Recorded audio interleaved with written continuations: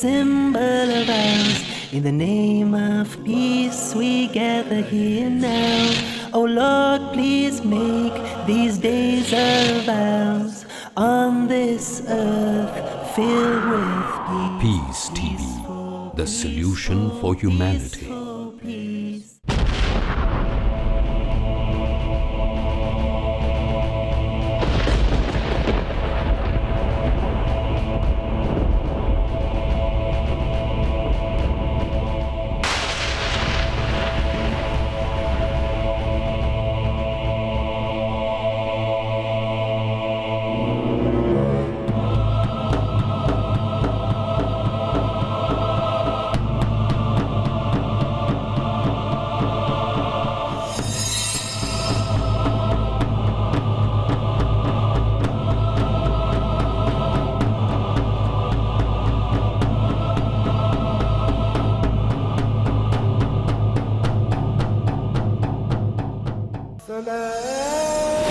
Salam, salam. Peaceful, peaceful, peaceful, peace. Peaceful, peaceful, peaceful.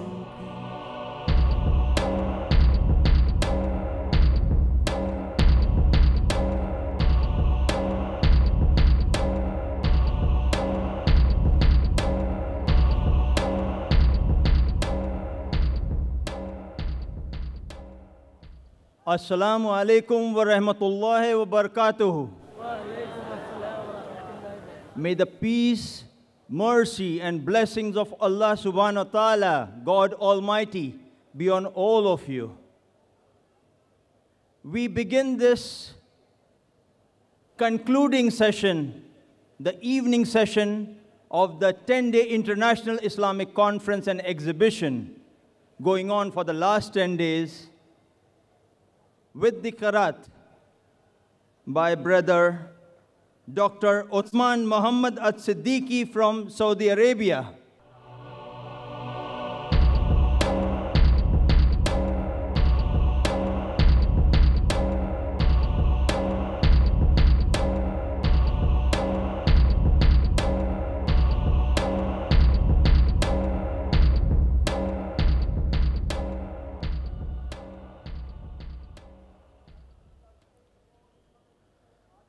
أعوذ بالله من الشيطان الرجيم.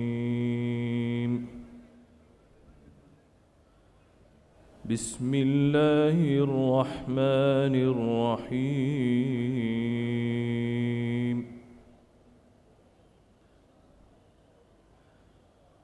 أتل ما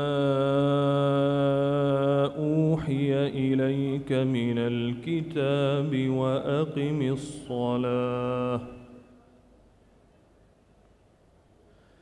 إن الصلاة تنهى عن الفحشاء والمنكر ولذكر الله أكبر والله يعلم ما تصنعون.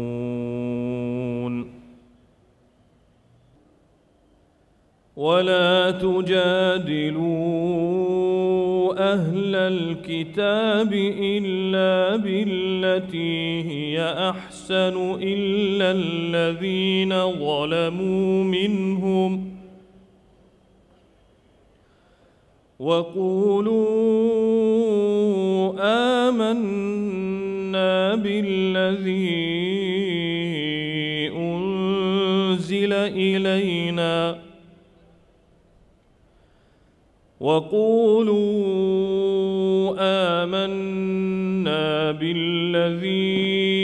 أنزل إلينا وأنزل إليكم وإلهنا وإلهكم واحد ونحن له مسلمون.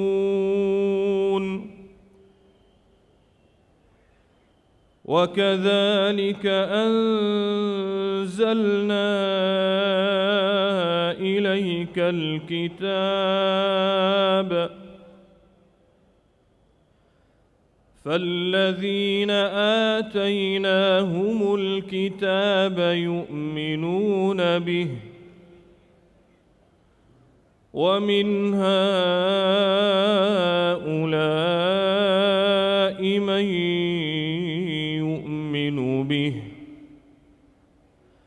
وما يجحد بآياتنا إلا الكافرون وما كنت تتلو من قبله من كتاب ولا تخطه بيمينك إذا لارتاب المبطلون بل هو آيات بينات في صدور الذين أوتوا العلم وما يجحد بآياتنا إلا الظالمون وقالوا لولا أنزل عليه آيات من ربه قل إنما الآيات عند الله قل إنما الآيات عند الله وإنما أنا نذير مبين أولم يكفهم أنا أنزلنا عليك الكتاب يتلى عليهم إن في ذلك لرحمة وذكرى لقوم يؤمنون صدق الله العظيم.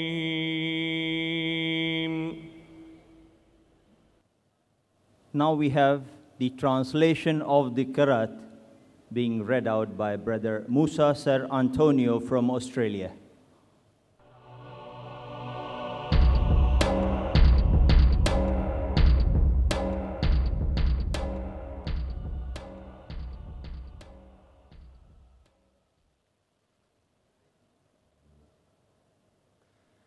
Recite, O Muhammad, what has been revealed to you of the book and establish prayer. Indeed, prayer prohibits immorality and wrongdoing, and the remembrance of Allah is greater, and Allah knows that which you do. And do not argue with the people of the book, except in a way that is best, except for those who commit injustice amongst them, and say, we believe in that which has been revealed to us and revealed to you, and our God and your God is one, and we are Muslims in submission unto him. And thus we have sent down to you the book, and those to whom we previously gave the scripture believe in it.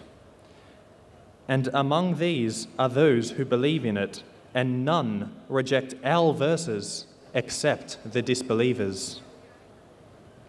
And you did not recite before it any scripture, nor did you inscribe one with your right hand. Then otherwise the falsifiers would have had cause for doubt. Rather, it is distinct verses preserved within the breasts of those who have been given knowledge, and none reject our verses except the wrongdoers. But they say, why are not signs sent down to him from his Lord? Say, the signs are only with Allah, and I am only a clear warner. And it is not sufficient for them that we reveal to you the book which is recited to them. Indeed, in that is a mercy and a reminder for those who believe. I, Dr. Muhammad Naik, am your host for this evening's program.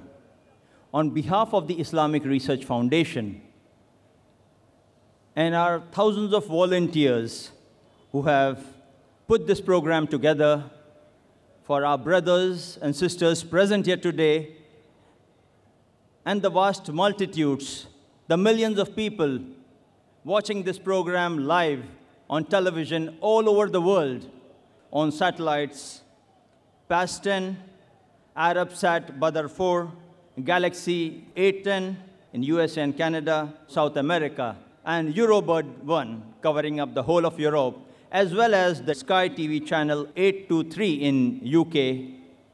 I welcome all of you to this important event, the concluding session of our 10-day International Islamic Conference and Exhibition on the theme, Peace, the Solution for Humanity. This is the theme session, and we have none other than Dr. Zakir Naik available before you to address this full session. Alhamdulillah.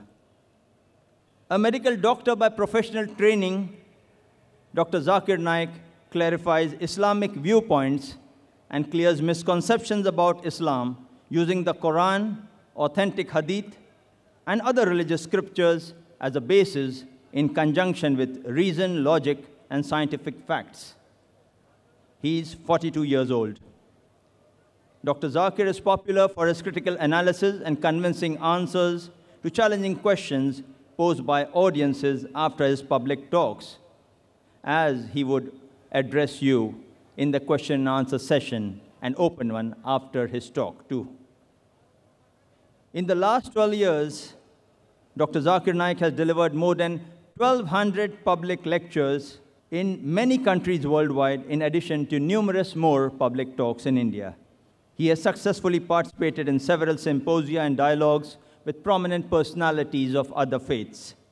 His public dialogue with Dr. William Campbell in USA on the topic, The Quran and the Bible in the Light of Science, held in Chicago, USA on April 1st, 2000, was a resounding success in establishing that the Quran matches with established scientific facts. His public dialogue with the renowned personality of India, Sri Sri Ravi Shankar, on the topic, the concept of God in Hinduism and Islam in the light of sacred scriptures, held in the city of Bangalore, India, on January 21st, 2006, too was a grand success in highlighting Tawheed, the oneness and unity of God. Much before this, Sheikh Ahmad Deedat, the world-famous orator on Islam and comparative religion, who had earlier called Dr. Zakir Naik Deedat Plus in 1994, in May 2000 presented a plaque to him, which stated, awarded to Dr. Zakir Abdul Karim Naik for his achievement in the field of dawah and the study of comparative religion. Son, what you have done in 4 years had taken me 40 years to accomplish, alhamdulillah. And Sheikh Deedat happens to be a pioneer in speaking on comparative religion in English. Dr. Zakir Naik appears regularly on programs and interviews on many international TV and radio channels in more than 200 countries of the world. He has authored many books on Islam and comparative religion, including The Quran and Modern Science, Compatible or Incompatible, Is the Quran God's Word?, Women in Islam, Subjugated or Protected, Concept of God in Major Religions, and Answers to Non-Muslims' Common Questions about Islam.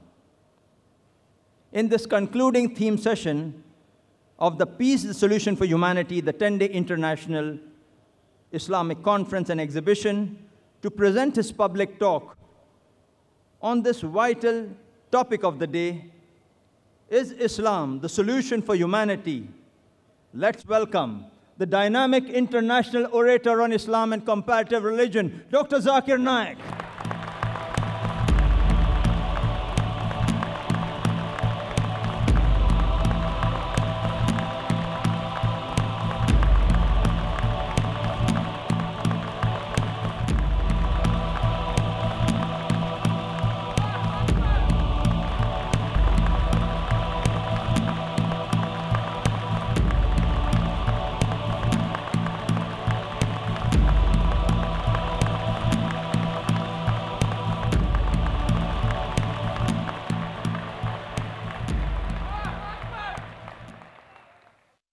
Alhamdulillah. Wassalatu wassalam ala Rasulillah wa ala alihi wa sahbihi ajmain. Amma ba'd. A'udhu billahi minash shaitanir rajim. Bismillahir rahmanir rahim. Inna ad-deena inda Allahi al-Islam.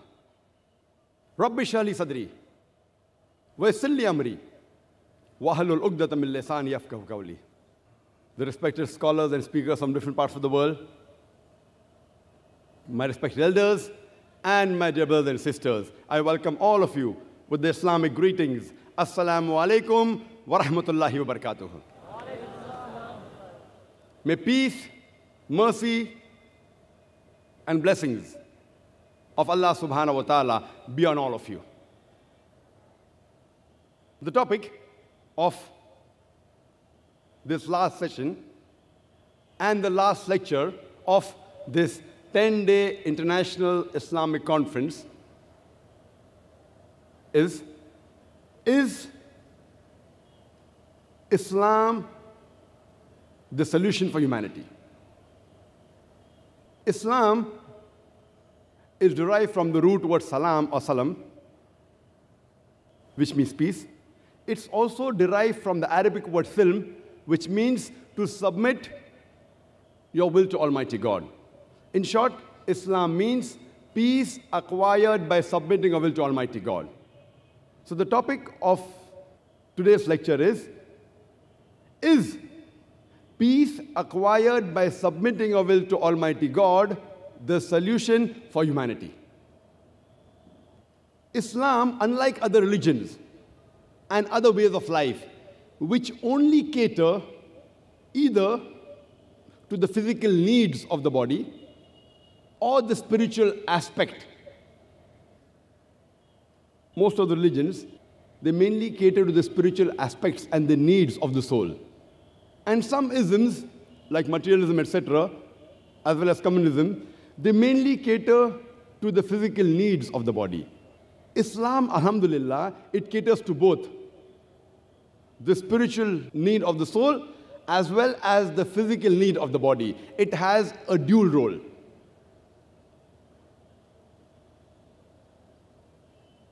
And as far as the solution to humanity is concerned, the glorious Quran is the most positive book in the world. It is a proclamation to humanity. It is a fountain of mercy and wisdom. It is a warning to the heedless. It's a guide to the erring. It's an assurance to those in doubt. It's a solace to the suffering. And it is a hope to those in despair. This glorious Quran has the solution to the problems of humanity. Now, whenever anyone gives you a solution, you'd like to know the source. You'd like to know the authenticity. For example, if you're sick and if someone gives you a prescription, you'd like to know that who has written the prescription. Is it a doctor? What are his qualifications? Similarly, people would like to know that who is the author of this glorious Quran. People like to know what is the authenticity of this glorious Quran. But natural, I cannot give the solution for humanity. I am zero in Islam. The best person to give the solution for humanity is the creator of humanity. It is the creator of humankind. It is the creator of the world. It is the creator of the universe. The best solution for the problems of humanity can be given by the sustainer, by the cherisher of the humankind, of the whole world, as well as the whole universe. So before we dwell into the topic, I would first like to spend a few minutes telling the audience the authenticity of this book and the source of this book. I'll try and prove in a nutshell that the glorious Quran is the word of Almighty God, as well as those people who do not believe in Almighty God. I will try to prove to them the existence of Allah subhanahu wa ta'ala, of Almighty God. When an atheist comes and approaches me, and when he tells me that I do not believe in a God, the first thing I do is I congratulate him. People may wonder, why is Zakir congratulating an atheist? The reason I'm congratulating an atheist is because he is thinking. Most of the human beings, they do blind belief. He's a Christian because father is a Christian. He's a Hindu because father is a Hindu. Some Muslims, they're Muslim because their fathers are Muslim. This atheist, he is thinking. He may be coming from a religious background, but he does not agree that the God his parents are worshipping, that there can be such a God. So he disagrees in the existence of God. And the reason I congratulate him is because he has said the first part of the Islamic Shahada, the first part of the Islamic creed, that is La ilaha, that there is no God. The only thing I have to do now is to prove to him, illallah, but Allah, which I shall do inshallah. Here, half my job is done. To the other non-Muslims, first, I have to prove to them that the God they are worshipping is not a true God. Here, half my job is done. He has already agreed that there is no God. So only thing I have to prove to him is the existence of the true Almighty God. That is Allah, which I shall do inshallah. Most of the atheists, they think that science is ultimate. Nowadays, this is the age of science and technology, and they feel that science is ultimate. And if you ask any atheist that suppose there is an equipment, there is a gadget, which no one in the world has ever seen, no one has heard of, and if that gadget is brought in front of this atheist, and the question is asked that who will be the first person who will be able to tell you the mechanism of this gadget, the mechanism of this equipment? The atheist will reply that it will be the creator. Some may say the manufacturer, some may say the maker, some may say the inventor, some may say the producer. Whatever they say, it will be somewhat similar. Either it will be the creator, the manufacturer, the maker, it will be the inventor, it will be somewhat similar. Don't grapple with the words, just keep that answer at the back of your mind. Ask him the question that how did our universe come into existence? He will tell you that initially there was a primary nebula. Later on, there was a secondary separation. There was the Big Bang, which gave rise to galaxies, the stars, the sun, the planets, and the earth on which we live. This, they call it as the Big Bang. When we ask the atheist that when did you come to know about this creation of the universe, the Big Bang? So he will tell you, we came to know recently, 30 years back, 40 years back. I tell him that this information about the creation of the universe is mentioned in this book, the glorious Quran, 1400 years ago in a nutshell. It's mentioned in Surah Anbiya, chapter number 21, verse number 30. Avalam yaral lazina kafaru. Do not the unbelievers see? Anna samawati wal arda. Kan taratkan fastaknahuma. That the heavens and the earth, they were joined together and we clove them asunder. This Big Bang, what you're talking about, is already mentioned in the Quran 1400 years ago. Who could have mentioned this in the Quran? So he will tell you, maybe it's a fluke. Don't argue with him. Continue. what is the shape of this earth? So he will tell you that previously the human beings thought that the earth on which we live is flat. It was in 1577 when Sir Francis Drake, he sailed around the earth, that he proved that the earth was spherical. What you came to know in 1577 is already mentioned in the Quran 1400 years ago in Surah Naziyat, chapter number 79, verse number 30, where it's mentioned, وَالْأَرْضَ بَعْدَ ذَلِكَ دَحَاهَا. And thereafter, we have made the earth egg-shaped. The Arabic word dahaha, one of its meanings is an expanse, and the earth is an expanse. The other meaning is derived from the Arabic word duya, which means an egg. And we know that the earth on which we live is not completely round like a ball. It is flattened from the pole and bulging from the center. It is geospherical in shape. And the Arabic word dahaha does not refer to a normal egg. It specifically refers to the egg of an ostrich. And if we analyze the shape of the egg of an ostrich, it too is geospherical in shape. Who could have mentioned 1400 years ago that the shape of the earth is geospherical? The atheist may say, maybe your prophet Muhammad, peace be upon him, he was an intelligent person. Don't argue. Continue. The light of the moon, is it its own light or is it a reflected light? So the atheist will tell you, previously we thought that the light of the moon was its own light. Recently in science, 100 years back, 200 years back, 300 years back, we came to know that the light of the moon is not its own light, but it is the reflected light. Quran mentioned in Surah Furqan, chapter number 25, verse number 61. Blessed is he who has made the constellations in the sky and placed therein sun having its own light and moon having a reflection of light, having borrowed light. The Arabic word used for sun is shams. It's always described as siraj or wahaj, meaning a torch or a blazing lamp. The Arabic word used in the Quran for moon is qamar. Its light is always described as munir or nur, meaning borrowed light or a reflection of light. Nowhere does the Quran refer to the moonlight as its own light.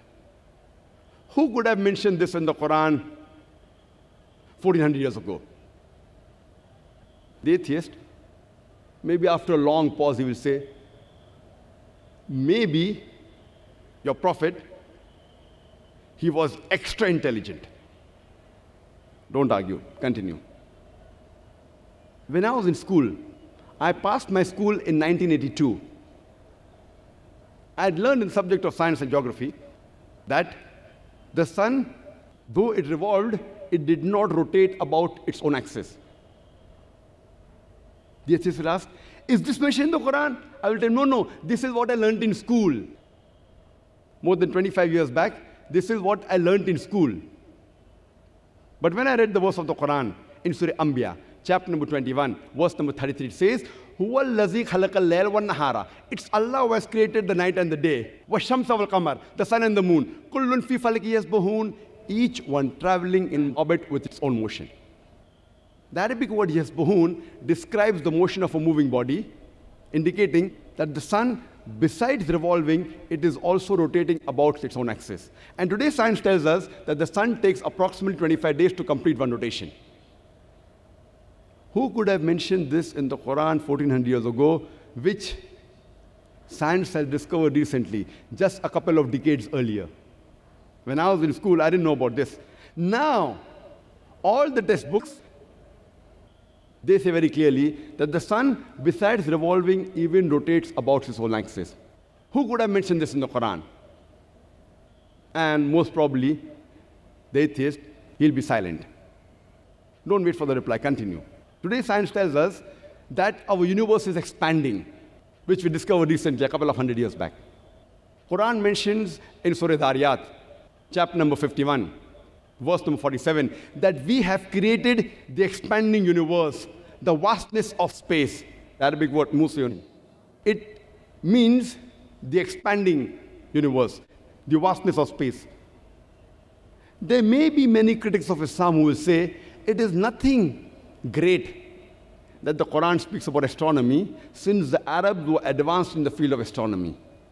And I do agree with them that the Arabs were advanced in the field of astronomy. But I'd like to remind them It was centuries after the Quran was revealed that the Arabs became advanced in the field of astronomy. So it's from the Quran that the Arabs learned about astronomy and not the vice versa. In the field of hydrology, when we asked the atheist that when did we come to know about the water cycle? So he will tell you that Sir Bernard Palissy in 1580 was the first person who described the present water cycle. How does the water evaporate from the ocean? It forms into clouds, moves into the interior, it falls down as rain, and the water cycle is replenished. This water cycle is mentioned in the Quran in great detail 1400 years ago. The Quran mentions too that the water evaporates from the ocean, forms into clouds, the clouds join, then move into the interior, then the water falls down, and the water table is replenished. The Quran speaks about hydrology and the water cycle in great detail in several verses. In Surah Az-Zumar, chapter 39, verse number 21. In Surah Rum, chapter number 30, verse number 24. In Surah Mu'minun, chapter number 23, verse number 18. In Surah Hijr, chapter number 15, verse number 22. In Surah Nur, chapter number 24, verse number 43. In Surah Rum, chapter number 30, verse number 48. In Surah Araf, chapter number 7, verse 57. In Surah Ra'd, chapter number 13, verse number 17. In Surah Furqan, chapter number 25, verse number 40 and 49. In Surah Fatir, chapter number 35, verse number 9. In Surah Yasin, chapter number 36, verse number 34. In Surah Jasha, chapter number 45, verse number 5. In Surah Qaf, chapter number 50, verse number 9 and 10. In Surah Waqia, chapter 56, verse number 68 to 70. In Surah Mulk, chapter 67, verse number 30. In Surah Tariq, chapter 86, verse number 11. You can quote, only keep on quoting the references. The Quran speaks about the water cycle in great detail. Who could have mentioned this in the Quran 1400 years ago? Don't wait for the answer, continue. The Quran, it speaks about geology, that the mountains have got pegs which give stability to the earth. It's mentioned in Surah Naba, chapter number 78, verse number 6 and 7. In the field of oceanology, we knew there were two types of water, salt and sweet, but the Quran goes ahead and says, in Surah Furqan, chapter number 25, verse number 53, it is He who has let free two bodies of flowing water, one sweet and palatable, the other it is salty and bitter. Though they meet, they do not mix. There is a barrier which is forbidden to be trespassed. And today, we know that this barzakh, what the Quran speaks about, today, those people who are expert in the subject of oceanology, they say this is called as the unseen barrier. The Quran, it speaks about biology.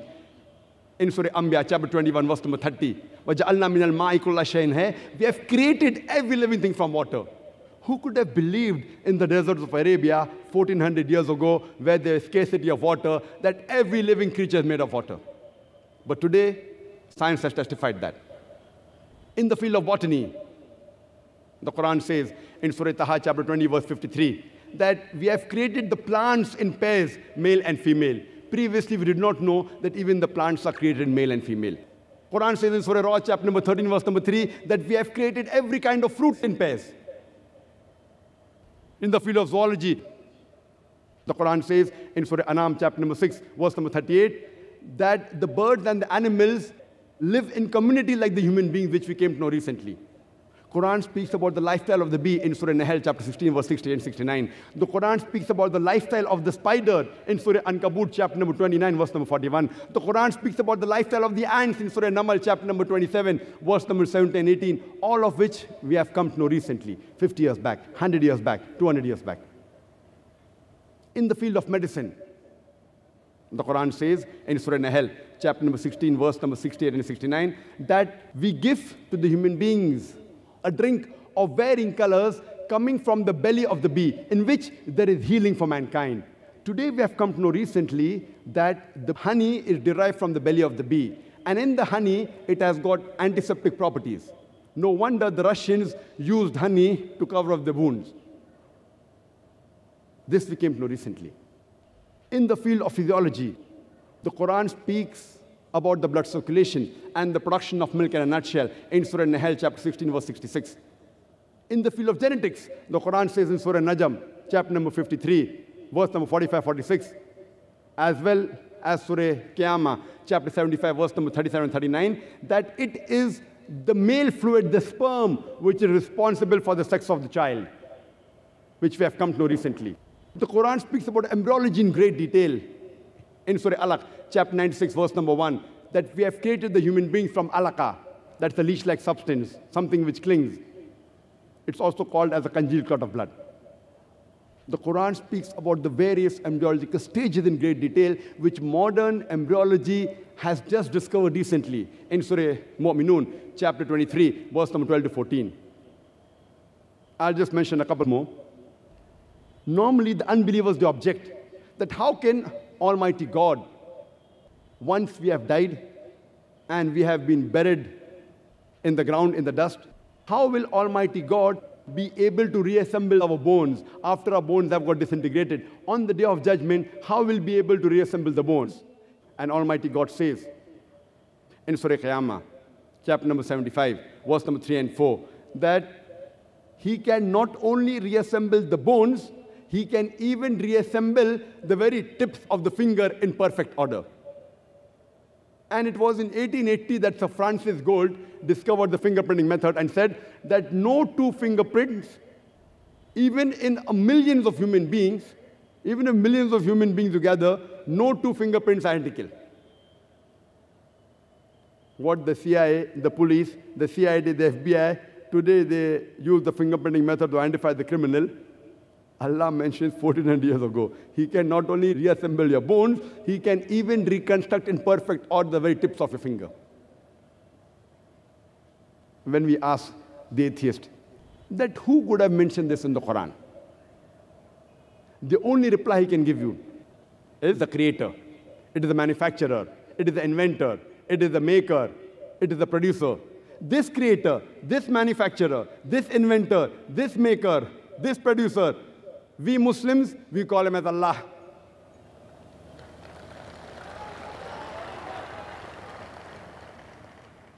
I have tried to summarize my 2 hours lecture of Is the Quran God's Word in only approximately 15 minutes so that we can have more time for question and answer session, just for the benefit of the multiple times number of people that are here.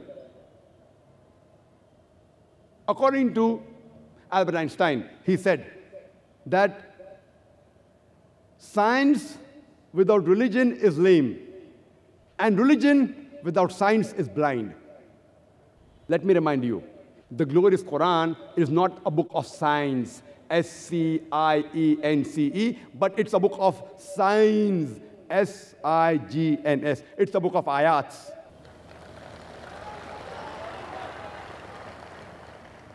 And in the glorious Quran, there are more than 6,000 signs, more than 6,000 ayats, out of which more than 1,000 speak about science. I'm not trying to take the help of science to prove the authenticity of the Quran. For us Muslims, the Quran is a yardstick. But for the non-Muslims, for the atheist, for him, science is the yardstick.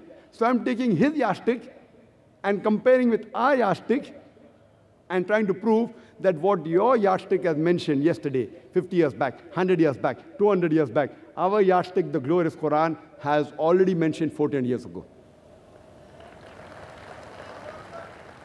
That's the reason today's science is not eliminating God, but it is eliminating models of God. La ilaha illallah. So this glorious Quran has the solution to the problems of humankind. And its author is the creator, the sustainer, the cherisher of the whole humankind, of the whole universe. There were several revelations sent by Almighty God on the face of the earth, but all the revelations that came before the last and final revelation of the glorious Quran were meant only for a particular group of people, and it was meant to be followed only for a particular time period. But since the Quran was the last and final revelation of Almighty God, Allah subhanahu wa ta'ala, it was not sent only for the Muslims or the Arabs, it was sent for the whole of humankind. It's mentioned in the Quran in Surah Baqarah, chapter number 2, verse number 185, that Ramadan was the month in which the Quran was revealed, as a criteria for judgment from right and wrong, and as a guidance for the whole of humankind. Not only for the Muslims or for the Arabs, for the whole of humankind. The same message is repeated in Surah Ibrahim, chapter number 14, verse number 1, in Surah Ibrahim, chapter number 14, verse 52, as well as Surah Az-Zumur, chapter 39, verse 41, that the Quran has been sent for the whole of humankind. Similarly, all the messengers that came before the last and final messenger, Prophet Muhammad, peace be upon him, they were only sent for a particular group of people. And the message which they brought was meant to be followed only till a particular time period. But since Prophet Muhammad, peace be upon him, is the last and final messenger, he was not sent only for the Muslims or for the Arabs.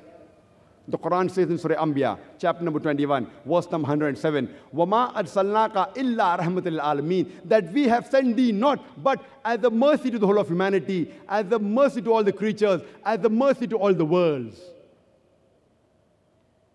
The same message is repeated in Surah Sabah, chapter number 34, verse number 28. وَمَا أَرْسَلْنَاكَ إِلَّا كَافَةً لِلنَّاسِ بَشِيرًا وَنَذِيرًا. We have sent thee not but as a universal messenger, giving glad tidings and warning them against sin. But most of the human beings yet do not know. And because most of the human beings yet do not know, that's the reason we are having such conferences and such lectures. But today, if we read, if we hear, if we notice the international media, there is virulent propaganda about Islam in the international media. Whether it be the international newspapers, the international magazines, the radio broadcast stations, the international TV channels, the international satellite channels, we find in the international media, they are spreading many misconceptions about Islam. There is virulent propaganda about Islam. And according to an article which came in the Newsweek magazine on 16th of April, 1979, it says that in a span of 150 years, from 1800 to 1950, more than 60,000 books have been written against Islam.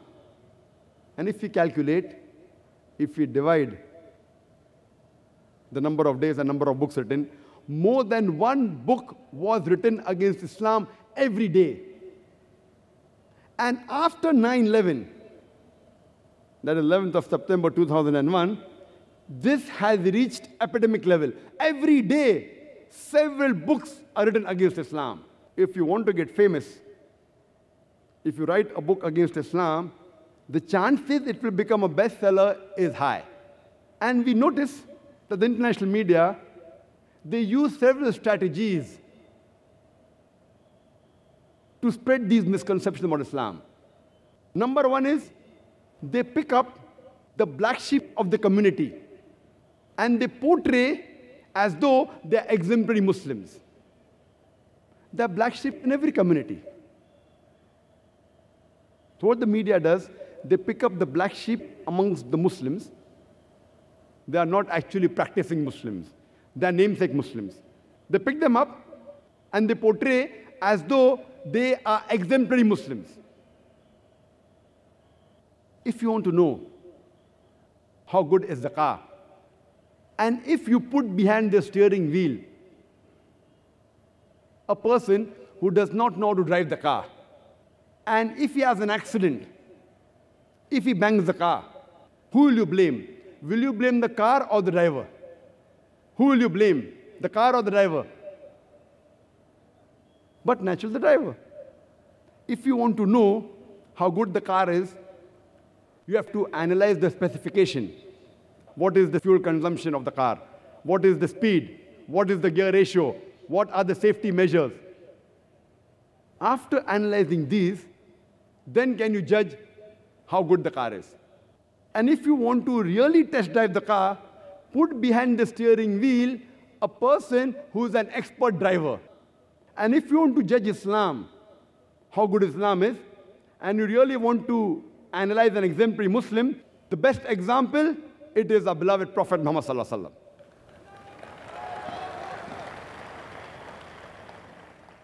look at his seerah, analyze the history of the Prophet, and undoubtedly,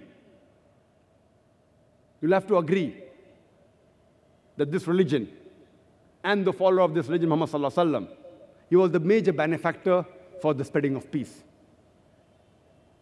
Second strategy used is, many a times, they give quotations of the Quran and the religious scriptures of Islam out of context. And we find that many critics, if you read many of the books against Islam, if you go on the internet, many sites against Islam, and they give references from the Quran as well as the quotation. And one quotation which is very often used by the critics is of Surah Tawbah, chapter number 9, verse number 5. And this was also used by Arun Shourie, one of the staunchest critics of Islam in this country, India. His name is Arun Shourie. And he writes in his book, The World of Fatwa, and he gives the reference that Quran says in Surah Tawbah, chapter 9, verse number 5, and it tells the Muslims that wherever you find the kafir, into brackets he's indicating Hindus. He's saying that the Quran says in Surah Tawbah, chapter 9, verse number 5, that wherever you find the kafir, you have to kill them. And if you read the Quran, if you open the Quran, and if you read the translation, what he's saying is correct. Surah Tawbah, chapter number 9, verse number 5 does say that wherever you find the kafir, you kill them. But it is quoted out of context. For context, you have to start from verse number 1 of Surah Tawbah, chapter 9. And when you read the context and know the background, why was this verse revealed, we come to know that there was a peace treaty between the Muslims and the mushriks of Makkah. And this peace treaty was unilaterally broken by the mushriks of Makkah. So when this peace treaty was unilaterally broken by the mushriks of Makkah, Almighty God Allah subhanahu wa ta'ala in the Quran, He says in Surah Tawbah, chapter 9, verse number 2, that He is giving 4 months' time. Otherwise, there is a declaration of war. And it's mentioned in Surah Tawbah, chapter 9, verse number 5, that after the 4 forbidden months, it tells the Muslims that you fight and you kill the pagans. That means your enemies, wherever you find them. And seize them and wait for them in every stratagem of war. So in context, we come to know this verse was revealed in the battlefield. That in the battlefield, when the peace treaty is broken and when the enemies come to fight you, don't get scared, fight back. And kill them where you find them.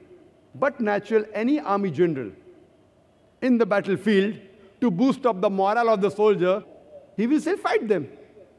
Suppose there's a war going on between US and Vietnam, and if the army general of USA, if he says that wherever you find the Vietnamese, you kill them, but naturally it's in context. But if I quote out of context and say that today the Army General of America says that wherever you find a Vietnamese today, you kill them, I will make him sound like a butcher. But natural, to boost up the morale, Almighty God will not say that, okay, run away.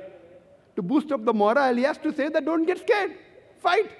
And it's a fight between truth and falsehood. And such examples you'll find in the Bible. If you see, in the Gospel of Matthew, you'll find in the Hindu scriptures, in Bhagavad Gita, full Bhagavad Gita speaks about that. That Lord Krishna, He is giving advice to Arjun. Arjun in the battlefield. He says in Bhagavad Gita, chapter number 1, verse number 46, 47, 48, in the battlefield, he puts his weapons and says, I would prefer being killed unarmed than to fight my relatives.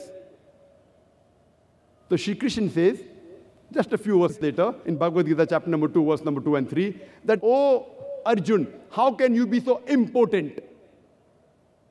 It is the duty of the Kshatriya, it is the duty of the warrior to fight.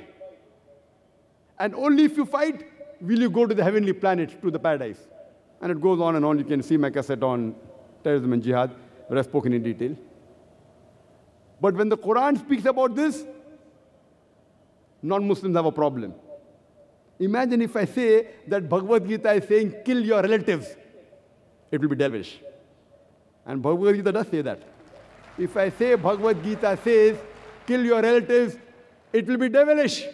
In context, it says that when you have to fight against untruth,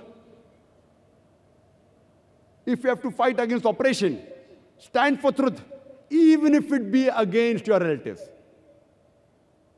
And as far as this message of Bhagavad Gita is concerned, we are for it. Quran says the same. Therefore, to make the non-Muslims understand Islam, according to me, the master key given in the Quran by our Creator Allah subhanahu wa ta'ala is Surah Al-Imran, chapter 3, verse 64, which says, "Ta'alaw ila kalmatin sawa'in bayna bainakum." Come to common terms as between us and you. The best way to make the non-Muslims understand Islam and Quran is ta'alaw ila kalmatin sawa'in bayna bainakum. Come to common terms as between us and you.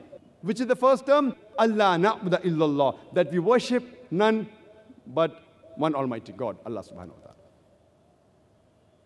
And Arun Shuri, after quoting verse number 5 of Surah Tawbah, he jumps to verse number 7. You know why? Verse number 6 has the answer to his sickness. Verse number 6 of Surah Tawbah, chapter number 9 says that if any of the pagans, if any of the disbelievers, if any of your enemies seek asylum, if they want peace, grant it to them, so that they may hear the word of Almighty God and escort them to a place of security. Because these are men who do not understand. The Quran does not say just let them go. Today, if the enemy wants peace, maximum the army general will say, okay, let them go. Quran does not say that. Quran says, escort them to a place of security. Because these are men who do not understand. Just a few months back, when I was giving a similar example, there was a non-Muslim from the audience who said, Brother Zakir, even you are quoting out of context. You haven't quoted the full verse of Surah Tawbah, chapter 9, verse number 5. That the full verse reads, after saying that in the battlefield, wherever you find the kafir, kill them and slay them, wait for them in every stratagem of war. It continues and says, but if they repent and if they establish prayers, regular prayers and regular charity, then let them go. For Allah is forgiving and merciful. So he's telling, we come to know that only if they accept Islam do you have to leave them. See, many a time it becomes difficult for us to give the full explanation, otherwise the lecture will be maybe 10 hours long. As it is, people say that I'm a marathon speaker. But I thanked that Hindu brother and said, Jazakallah for giving me an opportunity for clarifying more. Verse number 5 of Surah Tawbah does refer that if the unbeliever, if he repents and establishes regular prayer and gives regular charity, indicating he becomes a Muslim, then let him go. If he becomes a Muslim, let him go. But verse number 6 says that if the unbeliever seeks asylum, wants peace, don't just let him go. Escort him to a place of security. If he becomes a Muslim, let him go. But if he does not become a Muslim and wants peace,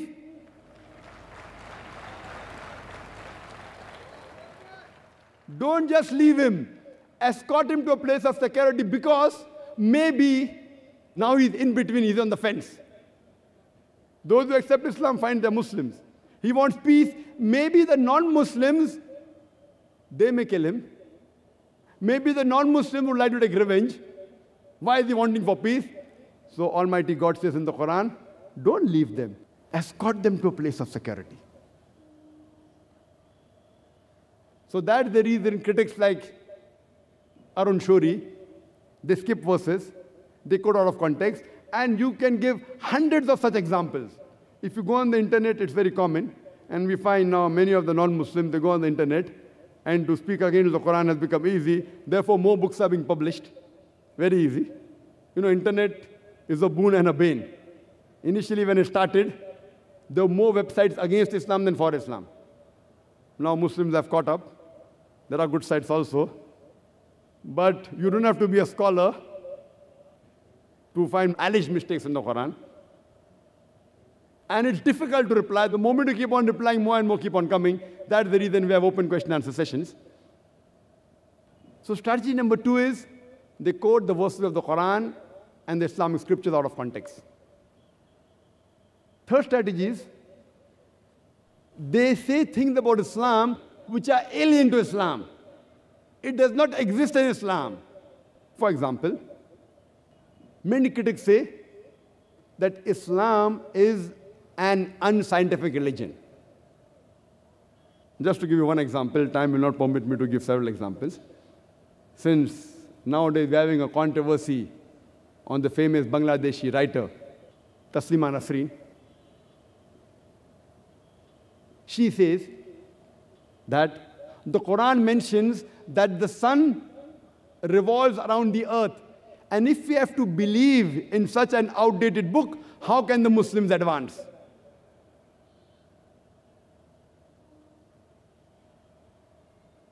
And I challenge anyone to point out any verse of the Quran which says that the sun revolves around the earth.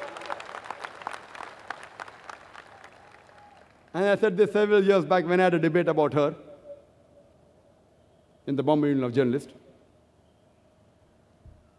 What she's referring to is the verse of the Quran which I quoted earlier in my talk in Surah Anbiya, chapter number 21, verse number 33, which says, Huwa allazi khalaqa al-layla wa nahara. It is Allah who has created the night and the day. Wa shamsa wal qamar, the sun and the moon. Kullun fi faliki yasbahun, each one traveling in its own orbit. So here the Quran says that the sun is revolving in motion. Nowhere does the Quran say that the sun is revolving around the earth. It's her own understanding, her own interpretation. The word earth is not there in the verse of the Quran. The Quran says it revolves in a motion which I explained earlier. The Quran says besides revolving, it also rotates. When I was in school, I didn't know about that. And now science has testified that. So many a time, the critics of Islam, they say things about Islam which are alien to Islam. And very often, fourth strategy used. They mention things about Islam, and after that they say that because of this, Islam is the problem for humanity. Today, the problem that you have in the world is mainly because of Islam. And they say, Muslims are terrorists, they are fundamentalists, they are extremists, Islam is an intolerant religion. Because of all these things, Islam is a problem for humanity. And many a time, we Muslims are apologetic, which I would rather use the strategy of turn the tables over. And today, Muslims are called as fundamentalists. What is the meaning of the word fundamentalist? Fundamentalist, by definition, means a person who follows the fundamentals of one particular field. For example, if a person wants to be a good mathematician, he should know, follow, and practice the fundamentals of maths. Unless he is a fundamentalist in the field of maths, he cannot be a good mathematician. For a person to be a good scientist, he should know, follow, and practice the fundamentals of science. Unless he is a fundamentalist in the field of science, he cannot be a good scientist. You cannot paint all fundamentalists with the same brush, that all are good or all are bad. Depending in which field the person is a fundamentalist, you have to label him accordingly. For example, if we have a fundamentalist robber whose profession is to rob, he is bad for the society. He is a bane for the society. On the other hand, if we have a fundamentalist doctor who saves hundreds of human lives, he is a boon for the society. You can't paint all fundamentalists with the same brush that all are good or all are bad. Depending in which field is the person a fundamentalist, you have to label him accordingly. As far as I'm concerned, I am a fundamentalist Muslim, and I am proud to be a fundamentalist Muslim. Because I know, I strive, and I follow the principles of Islam. And I know that there is not a single fundamental of Islam, not a single teaching of Islam which is against humanity as a whole. There may be a few teachings of Islam which some non-Muslims may feel are against humanity. But the moment you give the logical reasoning, the statistics behind the teaching, there is not a single human being who's unbiased, who can point out a single fundamental of Islam which is against humanity as a whole. And this word fundamentalism was first coined, according to the Webster Dictionary. It was used to describe the Protestant Christians in the early part of the 20th century in America. So this word first was used for the Americans, for the Protestant Christians, because they protested against the church. The church believed that the message of the Bible was from God. These Protestant Christians, they protested that not only is the message of the Bible from God, every word, every letter of the Bible is from God. If someone can prove that every letter, every word of the Bible is from God, this fundamentalism movement, it's a good movement. On the other hand, if someone can prove that every word of the Bible is not from Almighty God, then this movement is not a good movement. When we read the Oxford Dictionary, we find out,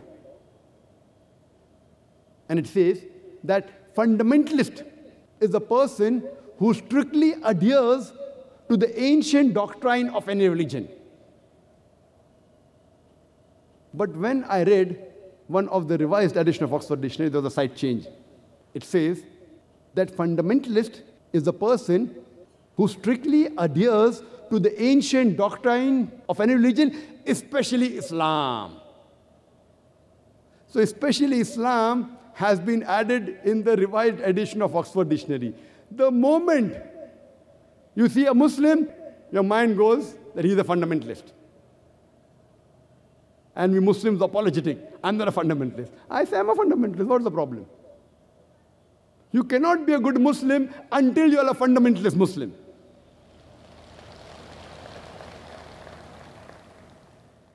The media says, Muslims are extremists. I say, yes, I'm an extremist. I'm extremely kind, I'm extremely loving, I'm extremely merciful, I'm extremely honest, I'm extremely just. What's wrong in being extremely kind, extremely merciful, extremely loving, extremely just, extremely honest? You can't be partly honest. When it benefits you, you're honest. When it does not benefit you, you aren't honest. According to the Quran, you have to be extremely kind, extremely merciful. If you are a Muslim, you have to be an extremist Muslim. You have to be extremely kind. You have to be extremely honest. You have to be extremely just. I want a single human being to tell me what is wrong in being extremely honest.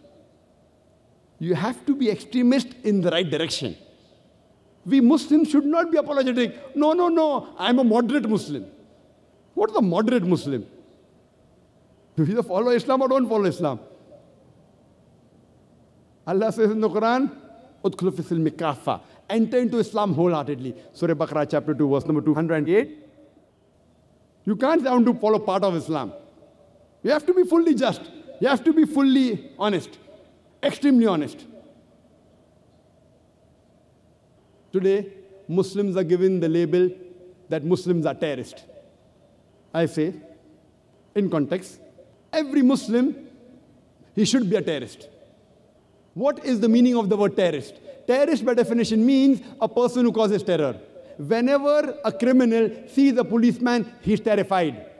So for the criminal, the policeman is a terrorist. In this context,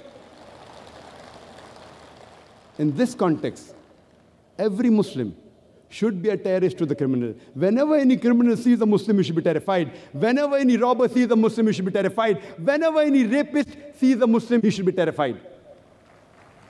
If every Muslim is truly terrorist in the right way, terrorizing the criminals, then you will have the solution for humanity. If every human being becomes the fundamentalist Muslim, following the fundamentals of Islam, the problems of humanity will be solved.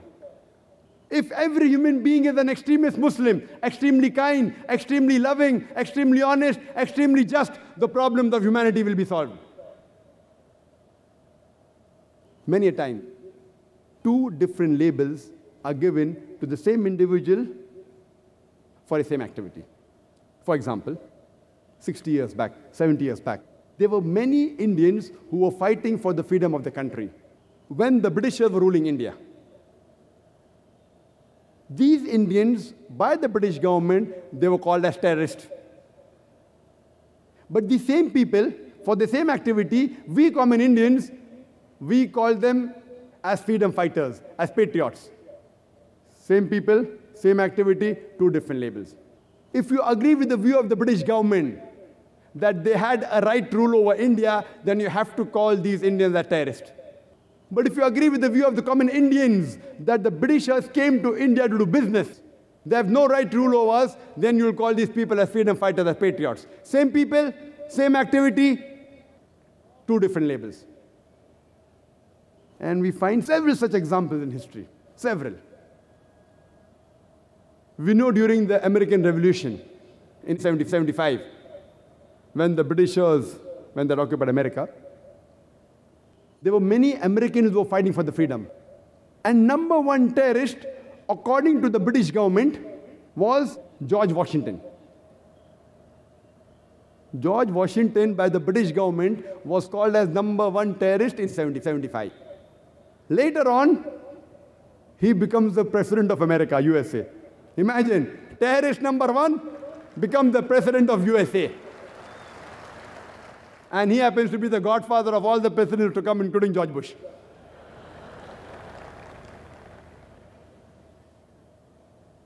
And what are my comments on George Bush? You can see my tape, Terrorism and Jihad, an Islamic perspective. And we find several such examples. Before South Africa was free, it was ruled by the white apartheid government. This white apartheid government had imprisoned Nelson Mandela for more than 25 years in Robben Islands. And they said that he was terrorist number one. Later on, after the apartheid government was removed in South Africa, when the new government came, they released Nelson Mandela, and later on he got the Nobel Prize for Peace.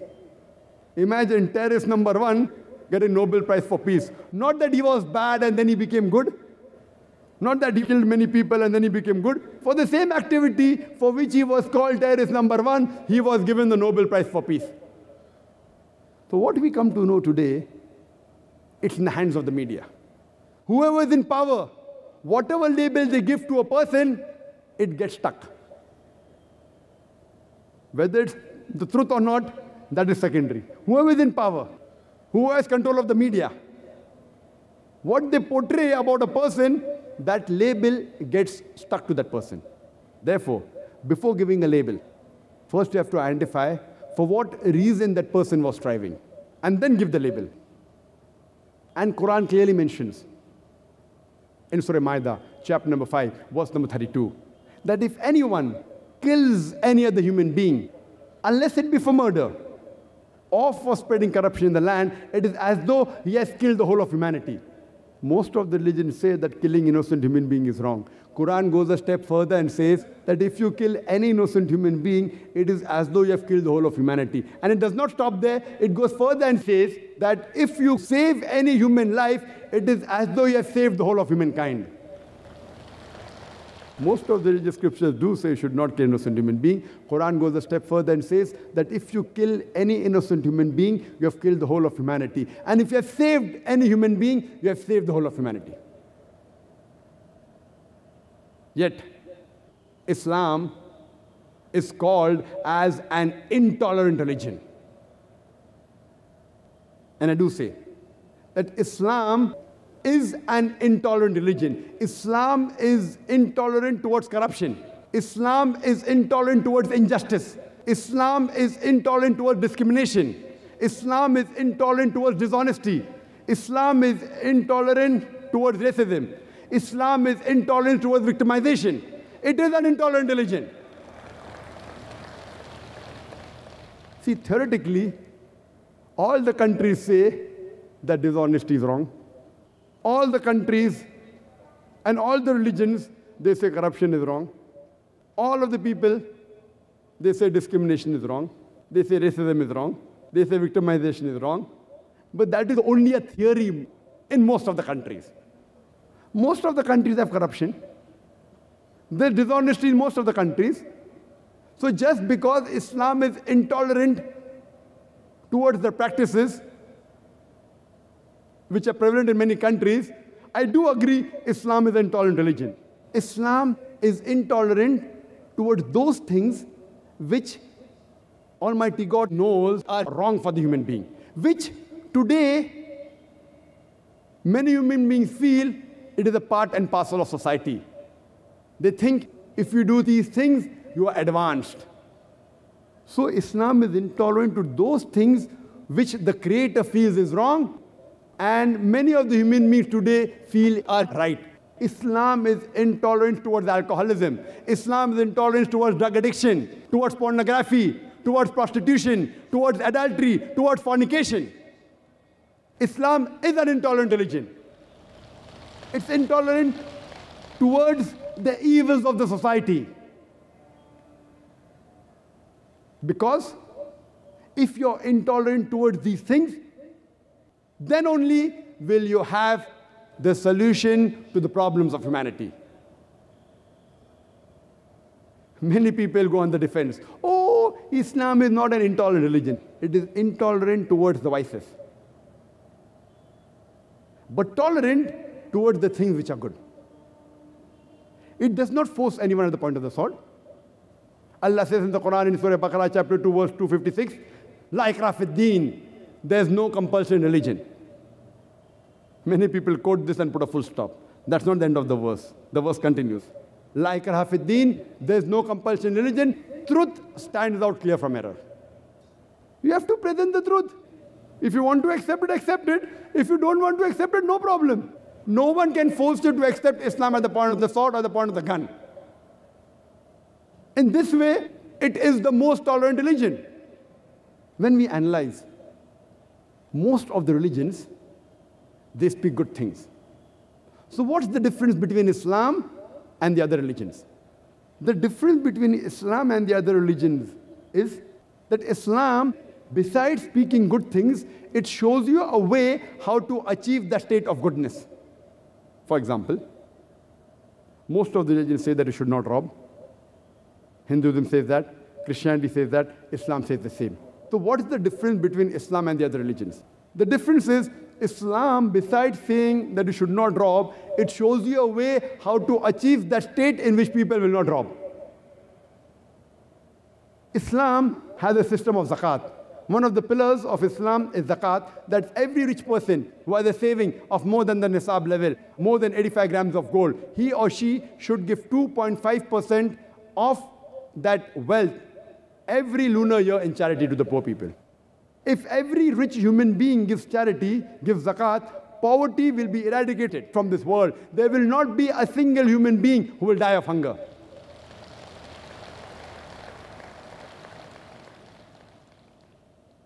Yet, even after no human being will die of hunger, yet there are people who yet want to rob to get wealth easily, to fulfill the desires which are wrong. Islam has a solution for that also. After zakat, Almighty God says in the Quran, in Surah Maida, chapter number 5, verse number 38, as to the thief, be it a man or a woman, chop off his or her hand as a punishment from Allah subhanahu wa ta'ala. Non-Muslims will say, chopping off the hands? In this 21st century, Islam is a barbaric religion. It's a ruthless way of life.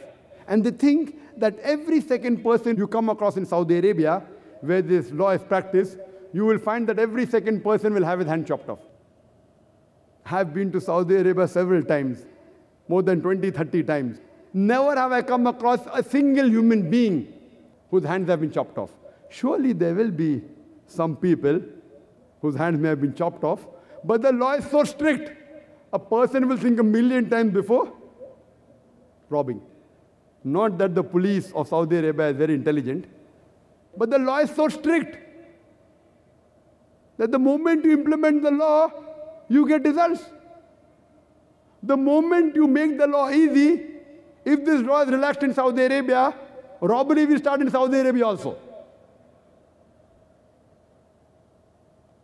And today, we look up to America as a country which is most advanced. Do you know it is the country which has one of the highest rates of theft and robbery? I'm asking the question that if you implement the Islamic Sharia in America and USA, that every rich person who has a saving of more than 85 grams of gold should give 2.5% of his excess wealth in charity, and after that, if any person robs, chop off his or her hand, I'm asking the question, will the rate of theft and robbery in America, will it increase? Will it remain the same or will it decrease? It will decrease. It's a practical law. It is not a very intelligent question that you have answered. It is simple logic. You implement the Sharia and you get results. So Islam is the only solution to the problems of humankind. Let me give you one more example. Most of the religions, they say that it should not molest a woman, that it should not rape a woman. Hinduism says that, Christianity says that, Islam says the same. So what's the difference between Islam and the other religions? The difference is Islam, besides saying that it should not molest a woman, that it should not rape a woman, it shows you a way in which you can achieve a society in which there will be no molestation, there will not be any rape. Islam speaks about the system of hijab. Most of the people talk about the hijab for the women. But Almighty God in the Quran first speaks about the hijab for the man and then for the woman. Allah says in the Quran in Surah Nur, chapter number 24, verse number 30, say to the believing man that whenever he looks at a woman, if any brazen thought comes, any unashamed thought comes, he should lower his gaze. There was a Muslim person, Muslim man, who was staring at a girl for a long time. I told him, brother, what are you doing? It's not allowed in Islam. So he told me, our beloved Prophet said that the first glance is forgiven, the second is prohibited. I have not completed my first glance. What did the Prophet mean that the first glance is forgiven, the second is prohibited? That does not mean you can look at a woman for 10 minutes without blinking and saying, I have not completed my glance. What the Prophet meant that unintentionally, if you look at a woman, do not look at her again to feast on her beauty. The next verse speaks about the hijab for the woman. Almighty God says in Surah Nur, chapter number 24, verse number 31, Allah says, that say to the believing woman that she should lower her gaze and guard her modesty, and display not her beauty except what appears ordinarily of, and draw her head covering over her bosoms, and display not her beauty except in front of her father, her brother, her husband, and a big list of mahram, the close relatives who she cannot marry is given. In short, there are 6 criteria for hijab mentioned in the Quran and the hadith of the Prophet ﷺ. The first is the extent. For the man, it's from the navel to the knee. For the woman, the complete body should be covered. The only part that can be seen are the face and hands up to the wrist.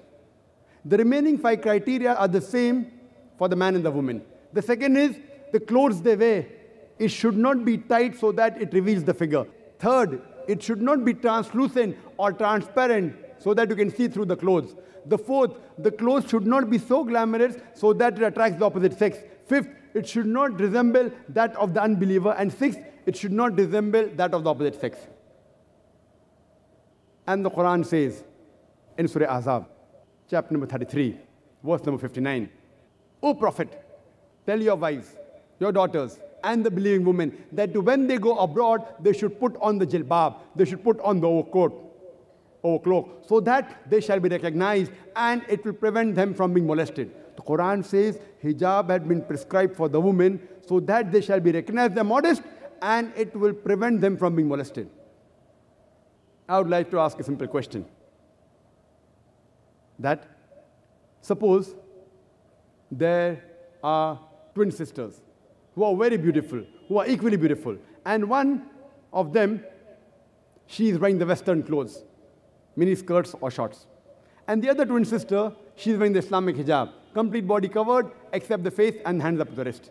And if they're walking down the streets of Bombay, maybe at Pedder Road or Nepean Sea Road, where we have many bird watchers, if they're walking down the streets of Pedder Road or Nepean Sea Road, and if round the corner there is a hooligan who's waiting for a catch, who's waiting to tease a girl, I'm asking the question, which girl will he tease? Will he tease the girl wearing the mini skirt or shorts, or will he tease the girl wearing the Islamic hijab? Which girl will he tease? But natural, the girl wearing the mini skirt. So Quran rightly says that hijab has been prescribed for the women so that they shall be recognized as the modest and will prevent them from being molested. After that, the Islamic Sharia says, any man rapes any woman, he gets capital punishment, death penalty. Many non-Muslims will say, death penalty? In this age of science and technology, in the 21st century, Islam is a barbaric religion. It's a ruthless way of life. But when you ask this question, and I've asked this question to thousands of non-Muslims, that God forbid, suppose someone rapes your mother, or someone rapes your sister, and if you are made the judge, and if the rapist is brought in front of you, what punishment will you give to that rapist? And believe me, 100% of the non-Muslims, they said, we will put him to death.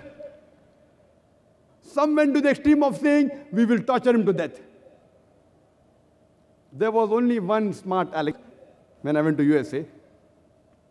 He told me, the brother Zakir, I will give him 5 years imprisonment. I said, fine.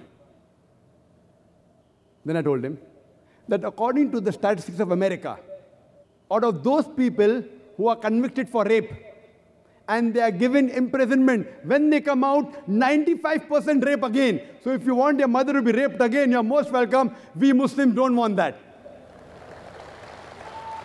So he told me, if that is the case, then I will give him death penalty as the first shot.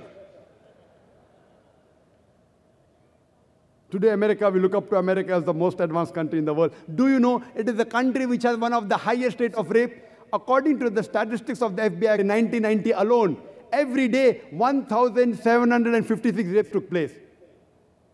Again repeated in 1996. It says that every day, on average, 2,713 cases of rape took place in America. That means every 32 seconds, one rape is taking place in America. We are here for 1.5 hours. Already more than 100 rapes may have taken place in America since the time we are here.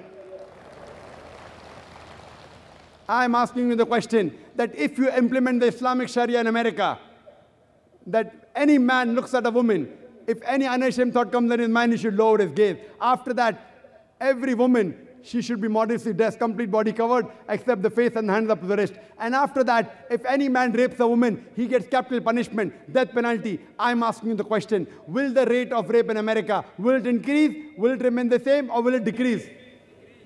It will decrease. Easy question, easy answer. You don't have to be a scholar to know this. You implement the Sharia and you get results. But because Islam gives the solution, it does not go down the throat. But a few years ago, the Home Minister of India, L.K. Advani, he had said in the parliament, and he proposed that in India also, there should be death penalty for the rapist. And I congratulate him for that. I may not agree with his other policies, but as far as this policy is concerned, I agree with him that death penalty for the rapist. Maybe the next Home Minister will say that every woman in India should have the hijab on, inshallah. If you want no rape to take place in India, anywhere in the world, whether it be America, UK, you implement the Sharia, you'll get results immediately. That's the reason the least rate of rape in any country in the world, it's in Saudi Arabia. Any country which implements the Islamic Sharia Whatever part they implement, they get results. Whatever part they don't implement, they don't get results. Today we find that the religion of Islam, it is said to be a religion which degrades the woman, which subjugates the woman. For the complete answer, you can refer to my video cassette, Women's Rights in Islam. Time does not permit me to speak in detail. But if we analyze today, the Western society claiming to uplift the woman is actually, they are degrading the woman. The Western talk of women's liberalization is nothing but a disguised form of deprivation of honor, degrading a soul, as well as exploitation of a body. The Western society claiming to uplift the woman have actually degraded her to a status of concubine, mistresses, and society butterflies, which are mere tools in the hands of pleasure seekers, hidden behind the colorful screen of art and culture. In the name of art and culture and women's liberalization, what is the Western world doing? They are selling our daughters, they are selling our mothers, they are selling our sisters. And India, after a few years, what the Western country does, we find India is following that. Follow the good things, I've got no problem. You know, when I was in school, more than 20 years back, most of the newspapers, they were clean. You could hardly find any obscene photographs. But now, if you pick up any newspaper, whether leading newspaper, daily newspaper, most of them, almost all, they have to have obscene photographs in it. Even on the sports page, what do they have? Football star. Then they show the girlfriend. Now, what has the girlfriend got to do with football? They want to sell the paper. Women's liberalization. Ronald, do you know what's the name? I don't know all the names of the football stars. And then they show the girlfriend. Then you find a cricketer, and then they show the girlfriend. So even on the sports page, if there's no news of women, then they show the girlfriend. Invariably, all the newspapers, and many newspapers have supplements. Supplements, like Times of India, the most famous newspaper.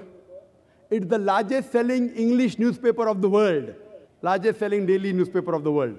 It has a supplement called Bombay Times.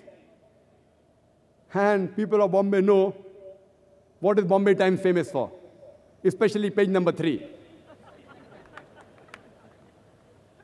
And this was a strategy. And I do agree.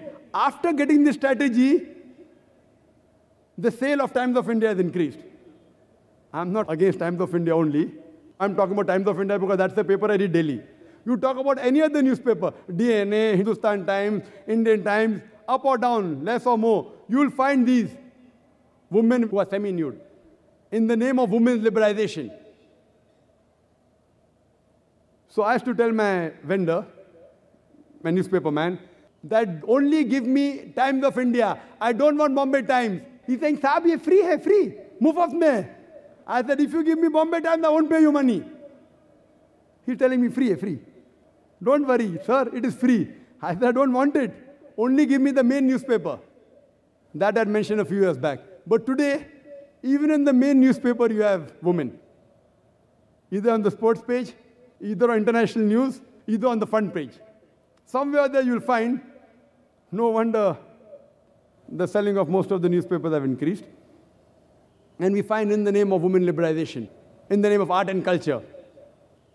In ads, you'll find most of the ads have got women.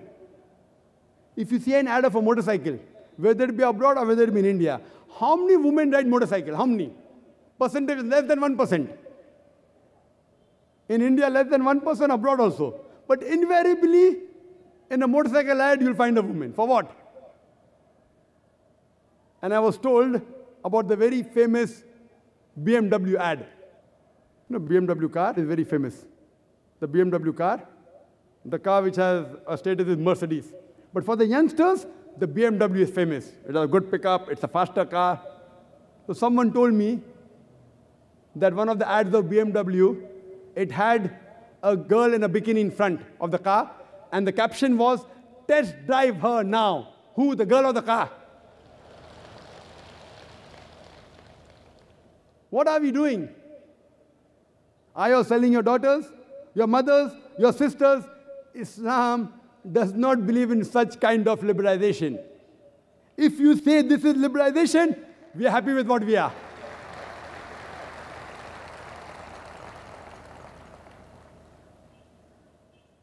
We love our sisters. We love our mothers. We love our wives. We love them. We respect them. And we want to protect them. And we give them equal rights.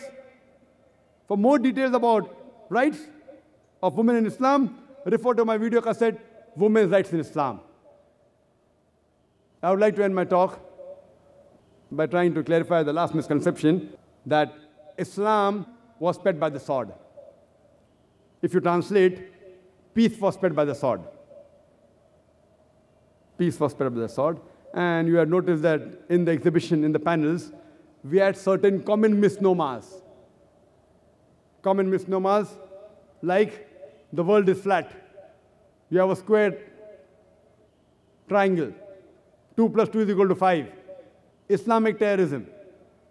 It's the same. How the world is not flat. It's a common misnomer. 2 plus 2 is not equal to 5. Similarly, Islam and terrorism, it's exactly the opposite. But it's a very common misconception. And the reply was given very well by DEC O'Leary, a very famous historian, in the book Islam at the Crossroad on page number 8. And he says that history makes it clear that the legend of fanatical Muslims sweeping across the world, forcing Islam at the point of the sword, is the most fantastic, absurd myth that historians have ever repeated. It is the most absurd myth that historians have ever repeated. And we know from history that we Muslims, we ruled Spain for about 800 years. We did not force anyone at the point of the sword. Neither did we do our message. We didn't convey the message. Later on, the Crusaders came, they wiped out the Muslims. There was not a single Muslim who could openly give the azan. If we wanted, we could have forced everyone to accept Islam at the point of the sword, but we didn't do it. We Muslims, the Arabs, we have been the lord of the Arab lands for the past 1400 years. For a few years, the Britishers came. For a few years, the French came. But overall, we have been the lord of the Arab land for the past 1400 years. Yet today, there are more than 14 million Arabs who are Coptic Christians. Coptic Christian means the Christians since generations. These 14 million Arab Coptic Christians, they are giving Shahada. They are bearing witness that Islam wasn't spared at the point of the sword. We Muslims, we ruled this great country, India, for about 1,000 years, the Mughals. If we wanted, we could have forced every Indian to accept Islam at the point of the sword. But we didn't do it. Today, more than 80% Indians, they are non-Muslims. These 80% non-Muslim Indians, they are giving Shahada, they are bearing witness that Islam wasn't spared at the point of the sword. Today, the country which has the largest population of Muslims in Indonesia, which army went to Indonesia? Which army went to Malaysia, which has more than 50% Muslims? Which army went to the east coast of Africa? Which sword? It is the sword of the intellect.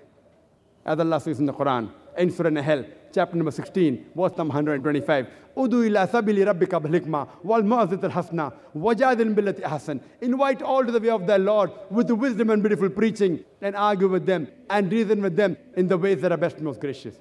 It is the sword of the intellect which is conquering the hearts. It's not the sword of steel. It is the sword of reasoning and understanding which is winning over people. According to an article which came in the Plain Truth magazine, which was repeated in the Reader's Digest Almanac Yearbook 1984, it gave the statistics of the increase in the major world religions in a span of 50 years, from 1934 to 1984. And number one religion which increased the maximum was Islam, 235%. Christianity, only 47%. I'm asking the question, which war took place in the span of 50 years from 1934 to 1984, which forced millions of human beings to accept Islam? Which war? Which sword? It's a sword of intellect, sword of reasoning. Today, according to statistics, the fastest growing religion in America and USA is Islam. The fastest growing religion in Europe is Islam. I'm asking the question, who is forcing these Americans to accept Islam? Who is forcing the Europeans to accept Islam? And when the media says that Islam is subjugating the woman, do you know, out of those people who are accepting Islam in the world, about 2/3, more than 65%, they are women. More than 65% who are accepting Islam in America, they are women. More than 65% who are accepting Islam in Europe, they are women. I'm asking you the question, if Islam subjugates the woman, then why are the American women accepting Islam? Why are the European women accepting Islam? Why are the Indian women accepting Islam? Why? Because Islam has the solution for the problem of womankind.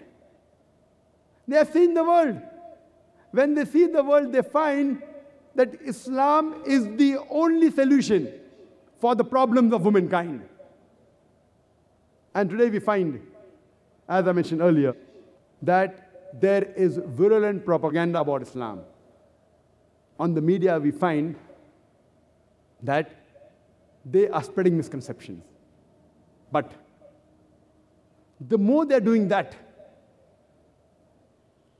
we find after 9/11, this has reached epidemic levels. Writings against Islam, misconceptions about Islam, the propaganda against Islam increased.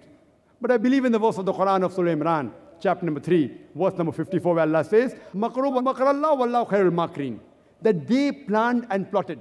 Allah too planned. Allah is the best of planners. After 9/11, the amount of propaganda they're doing against Islam, do you know, after 9/11, the spread of Islam has increased.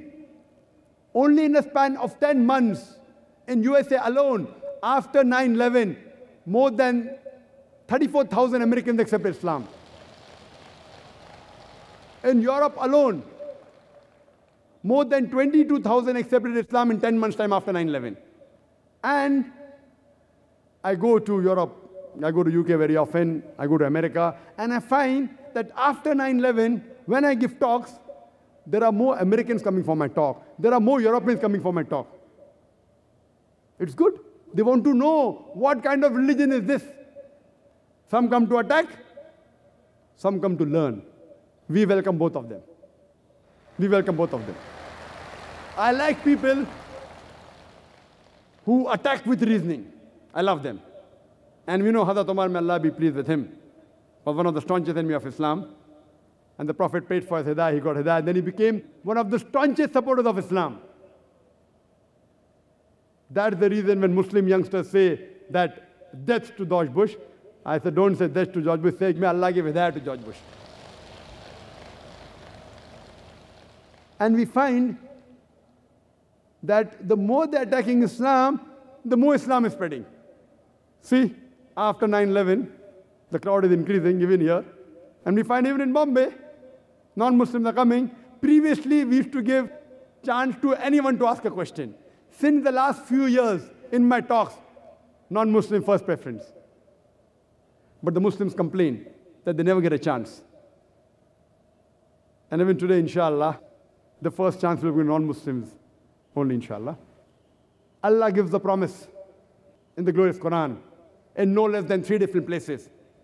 In Surah Tawbah, chapter number 9, verse number 33. In Surah Fatah, chapter 48, verse number 28. As well as in Surah Saf, chapter 61, verse number 9. هُوَ الَّذِي أَرْسَلَ رَسُولَهُ بِالْهُدَىٰ وَالدِّينِ الْحَقِّ لِيُظْهِرَهُ عَلَى الدِّينِ كُلِّهِ. Allah has sent His messenger with guidance and the religion of truth so that it will prevail over all the other ways of life, over all the other isms. However much the disbelievers don't like it. فَقَفَى بِاللَّهِ شَهِيدًا. And enough as Allah as a witness. This deen, this religion of peace, submitting our will to Almighty God, is the only solution for the problems of humankind. I'd like to end my talk with the quotation of the glorious Quran from Surah Al-Imran, chapter number 3, verse number 19, which says, "Inna deena indallahi al-Islam." Allah, the Creator, in the last and final revelation says that Inna deena indallahi al-Islam, the only way of life, the only religion acceptable in the sight of Almighty God is peace acquired by submitting your will to Almighty God. Wa akhiru da'wana alhamdulillahi rabbil alameen. Takbir. Jazakallah khair, brothers and sisters, for your patient and progressive kind of approach to this huge gathering that is collected here. Now we would have the open question and answer session. We would request you to kindly maintain the peaceful and calm atmosphere. Dr. Zakir will be answering your questions. We would like everyone to know there's an estimated more than 100,000 people collected here. I think more than 75% are Muslims. Are they peaceful or not? Are they disciplined or not? You pick up one or two people as terrorists, you cannot present them as examples. This is an example for the people of India, for the people of the world watching on Peace TV. See, we are so well disciplined. And we can analyze our topics and debate our topics critically, realistically, and we also have open question and answer forums as now. We start with the open question and answer session in which you are welcome to ask any question on the topic, is peace or is Islam the solution for humanity? We have 3 microphones arranged on the grounds, one next to the stage on my left, and one on my left in the rear section for the brothers, and we have 1 microphone in the rear section arranged for the sisters. The ladies can put forward the question from that microphone. Your question has to be on the topic. It must be brief and to the point. This is question time for you, not a lecture time. Please note. You may ask only 1 question at a time and then go back at the queue and await your second chance. As Dr. Zakir had just mentioned, we will allow non-Muslims first preference. They would have preference over Muslim brothers to put forward their question, and they can move ahead in the queue. The volunteers would help you to come in the front ahead of the Muslim brothers or sisters and put forward your question. I would request our non-Muslim brothers and sisters, feel free, feel safe. We are your brothers and sisters in analyzing this topic. We are your protectors. We are your custodians for this lecture in a very peaceful manner. May we have the first question from the ladies section. The sisters will give them a first chance. And you may kindly state your name and profession before putting forward your question so that Dr. Zakir can give a more appropriate and relevant response. Yes, sister. I'm Mrs. Bhavna Ansari. So kindly please bear with me and please excuse me humbly and peacefully. I have been born in a Jain society, living in a Hindu society, educated in a pure convent, and married a Muslim.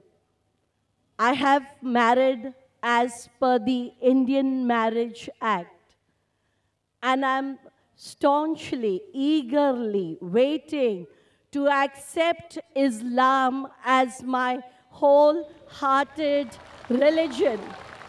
But please, my brothers and sisters, what you preached, what you said about Islam, I'm very thankful to you for enlightening me. I am really reborn today, but what you preach and what you say and what is in Islam, excuse me, I don't find people practicing that wholeheartedly. They are not attracting me. Can you please give me a solution? Because when you speak of fundamentalism in Islam, it is positive. When you speak of intolerance, it's positive. But in practice, I don't find. So can you please guide me? Sister asked a very good question. First of all, I'd like to congratulate her, and I welcome her. And as she says, she's reborn. The right word in Islam is revert. Because according to our beloved Prophet Muhammad sallallahu alaihi wasallam, every child is born in Din al-Fitr. is born as a Muslim. Muslim means a person who submits his will to Almighty God. Every human being, initially, when he's born, he submits his will to Almighty God. Later on, the Prophet said that he's influenced by the parents, by the elders, by the teachers. Then he may become a fire worshipper, may go on the wrong track. So therefore, when a person comes back to the original faith, to Din al-Fitr, the right word is not convert, not reborn, it is revert. So sister, I welcome you back to this faith of peace and submitting your will to Almighty God. As far as question is concerned, that you have heard the lectures and you agree with the points, you have read about Islam, but your one objection is that Muslims, or most of the Muslims according to you, they are not following the teachings. What is the solution? Sister, I do agree with you. I do agree with you that many don't follow, but according to statistics, the religion, which is the maximum followed, I'm not talking in numbers. If you count the heads, those who profess a religion, number one would be Christianity, somewhere close to 2 billion. Islam, 1.3 billion to 1.4 billion. But the percentage which practices and follows the religion, maximum is Islam, number one. Maximum. But yet, I do agree with you that in terms of numbers, because 1.3 billion followers, even if it be a small percentage, the numbers will run in millions of Muslims don't follow the religion. Therefore, sister, to understand Islam, don't look at Muslims, please. And I always say, to understand a religion, don't look at the followers of the religion, but look at the authentic sources. Please don't look at me. Don't look at the Muslims around you. And I gave you the example of the car and the driver. If you want to know how good the car is, and if a person who does not know how to drive sits behind the steering wheel and he has an accident, he bangs up the car, who will you blame, the car or the driver? You'll blame the driver. So please don't understand Islam by looking at the Muslims. That's the reason we are giving these lectures for both Muslims and non-Muslims alike. Those Muslims who have shortcomings, we are trying to get them closer to the truth. Because they may be namesake Muslims, we are trying to make them practicing Muslim. At the same time, we are delivering the message of Islam to the non-Muslims also, so that you understand this religion. And though you were born in a Jain family, and you had non-Muslim around you, you're married to a Muslim, but today, maybe after hearing the lecture, and after learning about Islam, you have come back to the faith. And as you said that previously, maybe only for the sake of name, you may have adopted the surname Ansari, but today, you have come back to this true faith. And we congratulate you, sister. And please, sister, if you want to look at a Muslim, to understand Islam, the best example is the last and final messenger, Prophet Muhammad, peace be upon him. This book, the Quran, and the sayings of the Prophet have the solution for the problems of humanity. Don't look at the Muslims. Some Muslims may be close to Islam, some may be far away from Islam. So look at the main source. Understand it, follow it. Inshallah, you'll get peace in this world as well as the hereafter. Inshallah. Thank you very much. Thank you, sister, for your question. Yes, brother. Sir, my name is Professor Sethi. I am an engineer by profession, and I'm into a teaching profession. By God's grace, I'm very strong in my maths. To start with, I appreciate your hard work and pray to God to give you double your age God has allotted you. And I thank all the Muslims here for giving me first priority to ask my question. Sir, I've gone through Bhagavad Gita, I've gone through Ramayana, being Hindu. I was after temples and everything. But my brother-in-law is a Muslim. He gave me Quran. I've gone through it twice. And I can say in open, I'm following your Quran very strictly. I've converted your namaz into English. In the name of God, the most gracious and the most merciful, the creator, cherisher, sustainer of the worlds, the master of the day of judgment. I'm reading it 12 times, 15 times, 20 times. I don't see timings. I just stand and pray to God. And I'm very satisfied with that. The only one question I'm not getting it, my source of income. Being very strong in maths, I am also a technical analyst with stock market. I am very strong with FNO market, future and option. I don't know how many people understand the stock market here. With a very intellectual mathematics and very intellectual playing the game, I am always secure and always in profit after the end of the month. It's a mathematic game which people don't understand. Is it okay to go ahead with such income? I'm suffering from this last 3 years. I'm earning money, I can earn money, whatever level I want to earn. But I don't want to earn anything wrong. If it is wrong, I will leave that forever. And I will go into teaching profession forever. Alhamdulillah. The brother asked a very good question. And I appreciate that after reading the Bhagavad Gita, Ramayana and the Hindu scriptures, he read the Quran twice and he agrees with it. He has a brother-in-law who's a Muslim and he's very strong in maths. And even I happen to be strong in maths. And in school days, right from standard 1 to standard 9, 10, I always backed the price. Without saying, sir, mind-boggling memory. I've never seen a person like you. And if God grace, I will be at your place forever. If the God, अगर ईश्वर की मर्जी हुई, अल्लाह की मर्जी हुई, तो आपका शिष्य बनूंगा इसी प्लेटफॉर्म पर. Inshallah, inshallah. If Allah will, inshallah. First, I'll come to the question and then, inshallah, I'll reply to his last comment. As far as your question is concerned, that you are in the stock market, about futures and options, etc. And you are so good in maths and analyzing that always at the end of the month you make a profit. So the question is that, is this earning halal or haram? As far as the stock market is concerned, stock per se is not haram, per se. As long as the stocks you deal in, it is according to the guidelines of Islam. What is haram in Islam is riba, it's interest. There are many verses in the Quran, no less than 8 different places, Almighty God says in the Quran that riba is haram. In Surah Imran, chapter number 3, verse number 130. In Surah Nisa, chapter 4, verse 161. In Surah Baqarah, chapter 2, verse number 275 thrice. In Surah Baqarah, chapter 2, verse 276. As well as in Surah Baqarah, chapter 2, verse number 278. It says that give up your demands of riba, of interest, of usury. And those who do not give up the demands of riba and usury, verse number 279, Allah says, take notice of Allah from Allah and His Rasul, Allah and His Messenger. So dealing in interest is haram. But share market is somewhat following the principles of Islam of profit and loss sharing. Share per se, instead of taking a loan from the bank, we make partners. Because the banking system makes a rich person more rich, poor person more poor. It encourages things evil in society. Like in 80s, the banks fund gambling dens, alcohol bars. And Islamic system is different, Islamic banking is different. So, Islam encourages profit and loss sharing. In the stock market, what do you do? That you buy a share. So you become a partner in that company.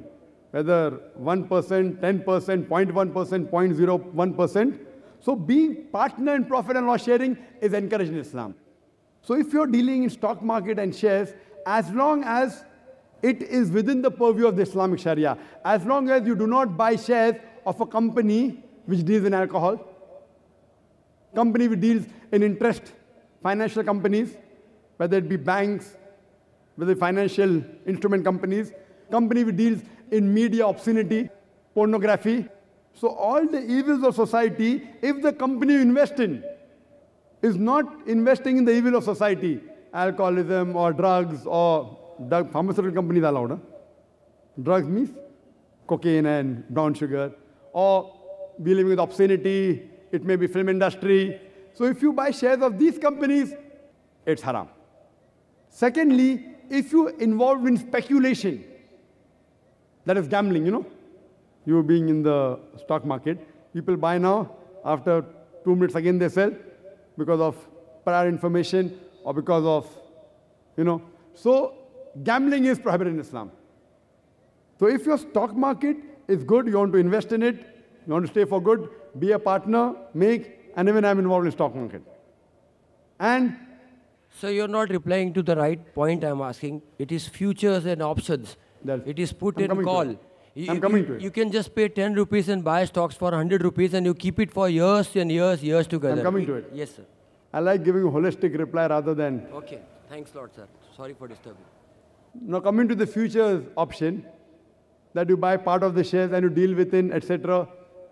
Talking about futures, if you pay part and have it with you, I know you can sell, then you can have security on that, then there's another person with the derivatives, which can even, I know about this. I may not be an expert like you, but even this is.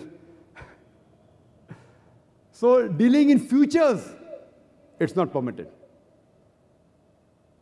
It's not. Margin trading in certain things like real estate, you buy 10% of that, and then it increases because you have to make timely payment. If you buy a flat, suppose, the payment time is 2 years. You pay 10% now, 20% later, the rates go up, you sell, that's fine. But in shares, it doesn't work like that. In future, it doesn't work like that. So because you don't possess it in your hands, you have paid part of the money, and then someone else backs you up, that if it goes down, then they hedge it. You know, hedging. They hedge it. So all these things are not permitted in Islam. But pure stock, as long as the thing which you deal in, if it is Islamic, it's allowed. And you ask me the question, that all these things that you get a large money income. If it's not allowed, you wouldn't like it. See, the money that you earn, as you said, if it's not permitted, you stop it. So what we are interested in peace in this world and the akhirah. The peace in the next world is a longer peace. So if you are earning the halal, inshallah, you'll get good in this world as well as in the akhirah. And I pray to Allah subhanahu wa ta'ala for your peace and success in this world as well as in the akhirah and the next world. Hope that answers the question. Thanks a lot. Thanks for, I appreciate it for giving you so much of time. And definitely I will be following it strictly, sir. Thank you. Yes, brother. My name is Abhishek. When I was 14, I ran from my home, fighting my family. A man from Saudi take me to Kerala. He teach me Islam. 2 years before, I accepted Islam. Now also I am accepting in Islam in front of all.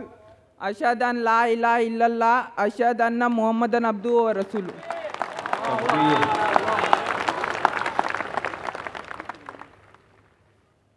Your question, brother? Any question you have for Dr. Zakir? No, sir. Dr. Zakir would like to comment on that. Dear brother, I welcome you and I congratulate you to the religion of peace. And surely you can testify that no sword was used by that Saudi. Did he use any sword on you, brother? No. Any force? No. Any gun? No. I Otherwise, accepted from my heart. Masha, otherwise the IB will question me. MashaAllah. I would like to give you a translation of the Quran. If you can come on the stage. Because I remember the first time I gave a talk 8 days back. There was a sister there who accepted Islam. Believe me, I can't see the face. I can only see the face of the questioner who's on my left, on the first mic. I can't see your face. I can't see the face of the lady who accepted on the first day. On Saturday, the IB came questioning the intelligence. That, where is that lady? I said, I don't even know her face. Maybe on the television you saw her. The gathering is so vast. So surely the people on the television who see your face haven't seen your face. So you can testify to the people that there was no force used on you and no one can use force on you to accept Islam. If you like it with your heart, and this country of ours, this country, India, is one of the few countries in the world in whose constitution is mentioned that every citizen of India has the right to preach, practice and propagate his religion. It is a democratic country, but I'm proud of this country that we have the right to preach, practice and propagate religion. Forcing anyone to accept any religion is prohibited. It's not only prohibited in the Indian government law, it is prohibited even in Islam. You can't force anyone to accept the religion of Islam. You deliver the message, if he accepts, good. If he doesn't accept, also no problem. Because we can at least testify to Almighty God on the day of judgment that we delivered the message of peace to you. Thank you, brother, for accepting the religion of peace. Thank you very much. Yeah, any sister on the mic? Good evening, sir. I'm Dr. Pooja. I'm a physiotherapist. Sir, during your oration, you just said these lines. I would just like to repeat them. You said, every person who is an extremist Muslim, the problems of the humanity will be solved. I would just like to make a correction. I'm too young to correct you, sorry for that. But from the core of my heart, I believe this sentence would have been more authentic if we put it this way. Every person who is an extremist, the problems of the humanity will be solved. Maysoever he is a Muslim, a Hindu, a Christian, whosoever. Dr. Pooja has asked a very good question. And sister, if I'm wrong, I'm ready to accept the mistake. The question and answer is meant for that. If I say by mistake 2 plus 2 is equal to 5, you have a right to correct me. It's not 5, it's 4. I'm a human being. I'm not a human computer. I'm a human being. I can make mistakes. That's the reason we have open question and answer session. But, coming to your comment, I said that if everyone would have an extremist Muslim, the problem would have solved. And you corrected me by saying that if you would have said that every human being would have been an extremist, the problem would have solved. Extremist in which way? An extremist. The way you said. Yes. Extremist, the way you said, to be extremely kind, extremely lovable. Sister, if you heard my talk, I said an extremist Muslim is a person who is extremely kind, extremely merciful, extremely loving, extremely honest, extremely just. Otherwise, there can be an extremist robber who wants to rob. There can be an extremist rapist. So if I just say extremist, the problem will be solved. The rapist will be happy with me. They say I'm an extremist rapist, you know. I'm an extremist terrorist. In the wrong sense, not terrorizing the antisocial element, terrorizing the innocent human being. Because normally the word terrorist is used to terrorize the innocent human being. In this context, no Muslim should ever be a terrorist. So sister, if you translate the full into English, you'll understand more correctly. What I meant was that if every human being becomes an extremist Muslim means, if every human being becomes an extremist, peaceful person, submitting his will to God, then the problems of humanity will be solved. Now, because I used the Arabic word, it does not go down the throats of many people. I'm not talking about you, sister. No. I'm talking about the media. When I say Islam, Muslim, it doesn't go down the throat. So I would like to rephrase the question for the benefit of the non-Muslims. If every human being becomes an extremely peaceful person, submitting his will to Almighty God, the problems of humanity will be solved. Maysoever he is Muslim, Hindu or Christian. Now, if you add maysoever is Hindu, Muslim, Christian, rapist, robber, then the formula doesn't work, sister. Because if you say maysoever he be a Muslim, if he submits his will to Almighty God, he has to be a Muslim. And if a Hindu submits to God, he is not very acceptable good. by God. No. Not like that. Yes, sister, wait, let me. You ask a second question, I give a second answer. No, sir. You are perfectly right. What's the definition of the word Hindu, sister? Hindu is a geographical definition, meaning those people living in the land of India. In that definition, I'm a Hindu, sister. I'm a Hindu Muslim by geographical definition. But this word Hindu was first used by the Arabs when they came to India. When I go to Saudi Arabia, they say Hindu. You know? So this Hindu actually is a geographical definition. But today, it is used as a misnomer to describe as a religion. According to Swami Vivekananda, he says that the followers should actually be called as Vedantist because they follow the Vedas. So Hindu is a misnomer. You ask any scholar. So if you say, can a Hindu be a Muslim? Geographical definition, I am a Hindu, I am living in India, I submit my will to God, I am a peaceful person. But everyone, but sister, even the Americans can be good. Even the English can be good. If I say everyone in the world should live in India, as it is there is population, as it is there are more than 1 billion people. I would like to reframe my question, Sister, sir. please let me complete the answer. You asked a question, I'm giving the answer. You asked a question, I'm giving the answer. We'll give you a second chance, no problem, sister. Surely. But at least let me clarify. Therefore, the words that you use, you should understand the meaning of the word. If every human being should live in India, then the Indian government will have a problem. As it is, they say, hum do hamare do ek ke baad abhi nahi, do ke baad kabhi nahi. They're talking about family planning. We too and our too. Hum do hamare do ek ke baad abhi nahi, do ke baad kabhi nahi. Means after one, let there be a gap. After two, you should not at all produce. Family planning, you can hear my answer in Quran Modern Science. So sister, therefore the words that you speak, if it's not in English, people sometimes have confusion. So if you're a Hindu, submitting a will to God, submitting and following the Vedas. If you see my talk, sister, on similarities between Islam and Hinduism, the Vedas say that you should believe in one God. If you follow the Vedas, it's mentioned in Upanishad, Chandogya Upanishad, chapter number 6, section number 2, verse number 1. It says that Ekkam Evidityam, God is only one without a second. It's mentioned in the Veda, Yajurveda, chapter number 32, verse number 3. Na tasya pratimasti. Of that God, there is no pratima. Pratima means image, statue, sculpture, photograph. Of that Almighty God, according to Veda, there are no images, there are no photographs, there are no sculptures, there are no statues. If you are such a Hindu, it's mentioned in the Veda of another messenger to come, the final messenger, whose name is Prophet Muhammad, peace be upon him. He is prophesied in the Kalki Avatar, chapter number 2, verse number 5, verse number 7, verse number 9, verse number 11, verse number 15, that this Kalki Avatar, he will be born in the city of peace, that is Makkah. His father's name shall be Vishnu, Yash, servant of God, translated Abdullah, which was the name of the Prophet Muhammad sallallahu alaihi wasallam's father. His mother's name shall be Sumati, means peaceful, serenity. In Arabic, it's Amina, which was the name of Prophet Muhammad sallallahu alaihi wasallam's mother. He will be born on 12th month of Madhav. We know he was born on 12th of Biawal. He'll have 4 companions, the first 4 Khulfa Rashidin. I can go on and on and on.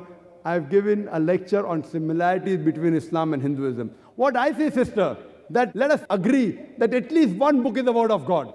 Hindus will say that the Veda is the word of God. Christian will say Bible is the word of God. Muslim will say Quran is the word of God. Let us at least agree to follow what is common in the scriptures.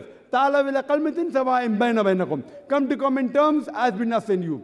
Now what is not common, sister, let's not fight on that. We'll discuss that tomorrow.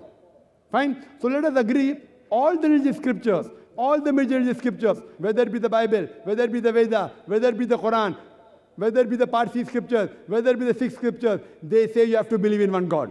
Most of the major religions, they prophesy the coming of the last and final messenger. It's mentioned even in the Bible, in Deuteronomy, chapter number 18, verse number 18. Book of Deuteronomy, chapter number 18, verse number 19. In the book of Isaiah, chapter number 29, verse number 12. It's prophesied in the Song of Solomon, chapter number 5, verse number 16. In the New Testament, Gospel of John, chapter number 14, verse number 16. In the Gospel of John, chapter number 15, verse number 26. In the Gospel of John, chapter number 16, verse number 7. In the Gospel of John, chapter number 16, verse number 12 to 14. Jesus Christ, peace be upon him, says, I have many things to say unto you, but ye cannot bear them now. For he, when the Spirit of truth shall come, he shall guide you into all truth. He shall not speak of himself. All that he hears shall he speak. So what we come to know from all these major scriptures, that you have to believe in one God, who has got no images, who has got no idols. You have to believe in the last and final messenger. So let us agree, sister. Let's not fight on the differences. Let's agree to follow what is common in the Hindu scriptures, in the Parsi scriptures, in the Christian scriptures. You're talking Hindu, Muslim. I'm talking about Parsiism. I'm talking about Islam. Let us agree to follow what's common. And inshallah, all the human beings who believe in God, they'll have to agree there's one God who has got no images, who has got no statues, and have to believe that one last and final messenger has to come, whose name is Prophet Muhammad, peace be upon him. Then we will have every human being should be an extremely peaceful person, submitting his will to Almighty God. Then the problems of humanity will be solved. Hope that answers the question, sister. Yeah, thank you, sir. We have brother Abhishek, who had just asked the previous question. He's already at the back of the stage, and he doesn't want to miss the opportunity to receive Quran from Dr. Zakir Naik. We allow him to accept it.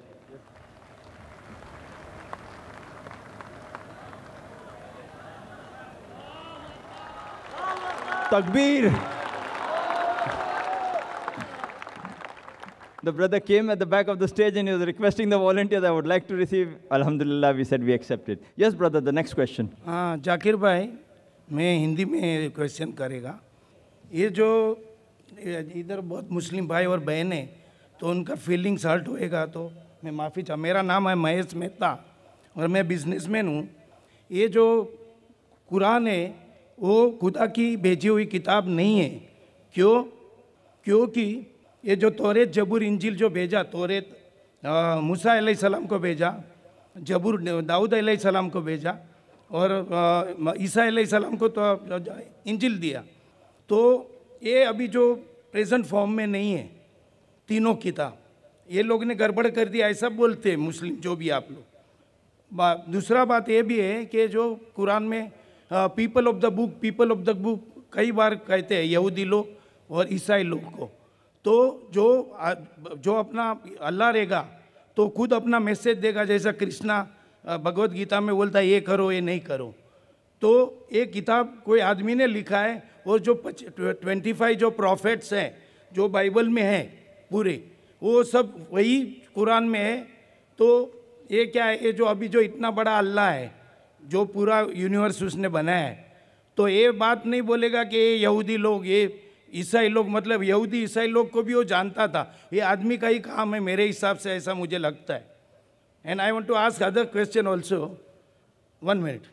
You know, I travel to so Let many... him answer the first question, then we will allow you a second one, brother. The brother asked the question. He says, and I know Mahesh Bhai, he's been coming to IRF since 1991. And he takes more video cassettes from IRF even than the Muslims. So his list in IRF, taking maximum number of video cassettes, literature, etc. Mahesh Bhai asked the question that as the earlier scriptures, as the Quran says, Torah, Zabur, Injil, revealed to Moses, David, Jesus Christ, peace be upon them, that the Muslims say it has changed. So in the Quran, when the Quran speaks about the Jews, that, oh, people of the book, Jews and Christians. So when it speaks about in such a way, so isn't the Quran also written by the human beings? Correct? Your argument is that how does it speak about the Jews and Christians? Brother, if you had come for my earlier talk, is the Quran God's word? Were you there for the talk? No, I was not. That talk dealt with this topic in detail. I don't intend repeating the full talk. And it dealt in detail that how people allege Prophet Muhammad wrote it, being a human being, for what reason, for power, for gain, etc. I know 2 hours lecture, which I can't repeat. But coming to your main question, that because it says that, oh, people of the book, it's telling, so that means it indicates written by a human being. Brother, if you analyze in the Quran, as you rightly said, that there are 25 messengers mentioned by name. And most of the messengers mentioned of Almighty God, they are Jewish. And if you see these names also mentioned in the Bible, about more than 1/3 of the Quran is addressed to the Jews. Why? Giving examples that Almighty God did favors to the people of Israel. Ya Bani Israel. Don't you know the favors we did unto you, but you did so and so thing. So these are examples given in the Quran by Almighty God. That there were prophets who came earlier to these people. Some people rejected the prophet, some people accepted the prophet. So when it is giving an example, it says, Kul, ya ahlal kitab, say, O people of the book, ta'alaw ila kalmatin sawa bayna bainakum, come to common terms as been assigned you. So the Quran is telling us Muslims that you have to speak to the people of the book. People of the book means people of the revelation. Indicating in this Quran specifically, when the word people of the book is used, it is referring to Yahud and Nasara, to the Jews and the Christians. So Allah is telling the Muslims to talk to the Ahle Kitab. Allah also says, Ya Ahlul Kitab, O people of the book. So that means Quran is addressing not only to the Muslims or to the Arabs, but to the Ahle Kitab also. Therefore I mentioned that this last and final revelation, the glorious Quran, was not sent only for the Muslims or the Arabs, it was sent for the whole of humanity. If it was a human work, as you say, then Almighty God will never mention that go and ask the Jews and Christians. It is mentioned in the scriptures. At that time, there were many who did not know about the Jews and Christians, what happened in the past. When they checked up, it turned out to be true. Further it says, it talks even about prophecies, that's what's going to happen in the future. So all these things, brother, it cannot be the work of a human being. For more details, you can refer to my talk, Is the Quran God's Word? Hope that answers the question. You know, I travel more than 55 countries. And Quran and Hadith, they prohibit the idol worship. But you go, you other religion, Christianity, Buddhism, and Chinese religion, Jainism, all other religion, they have idol worship. And you know, Muslim, maybe they are 15 to 20% in this world, total, percentage-wise. And so, other people are wrong.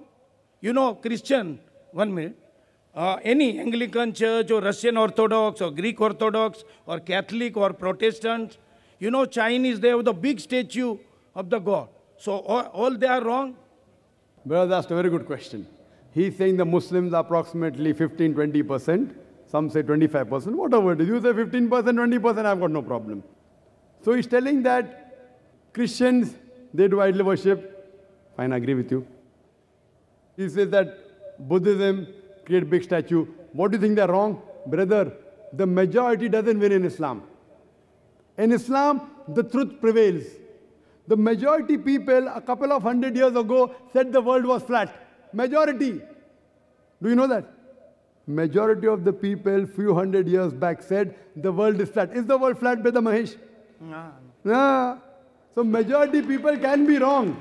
In Islam, Allah says in the Quran, in Surah Isra, chapter number 17, verse number 81, وَقُلْ جَالْ حَقَّ وَزَاقَ الْبَاطِلِ إِنَّ الْبَاطِلَ كَانَ زَوْقًا. Say that truth has arrived and falsehood perish. For falsehood is by its nature bound to perish. Therefore in Islam, majority never wins.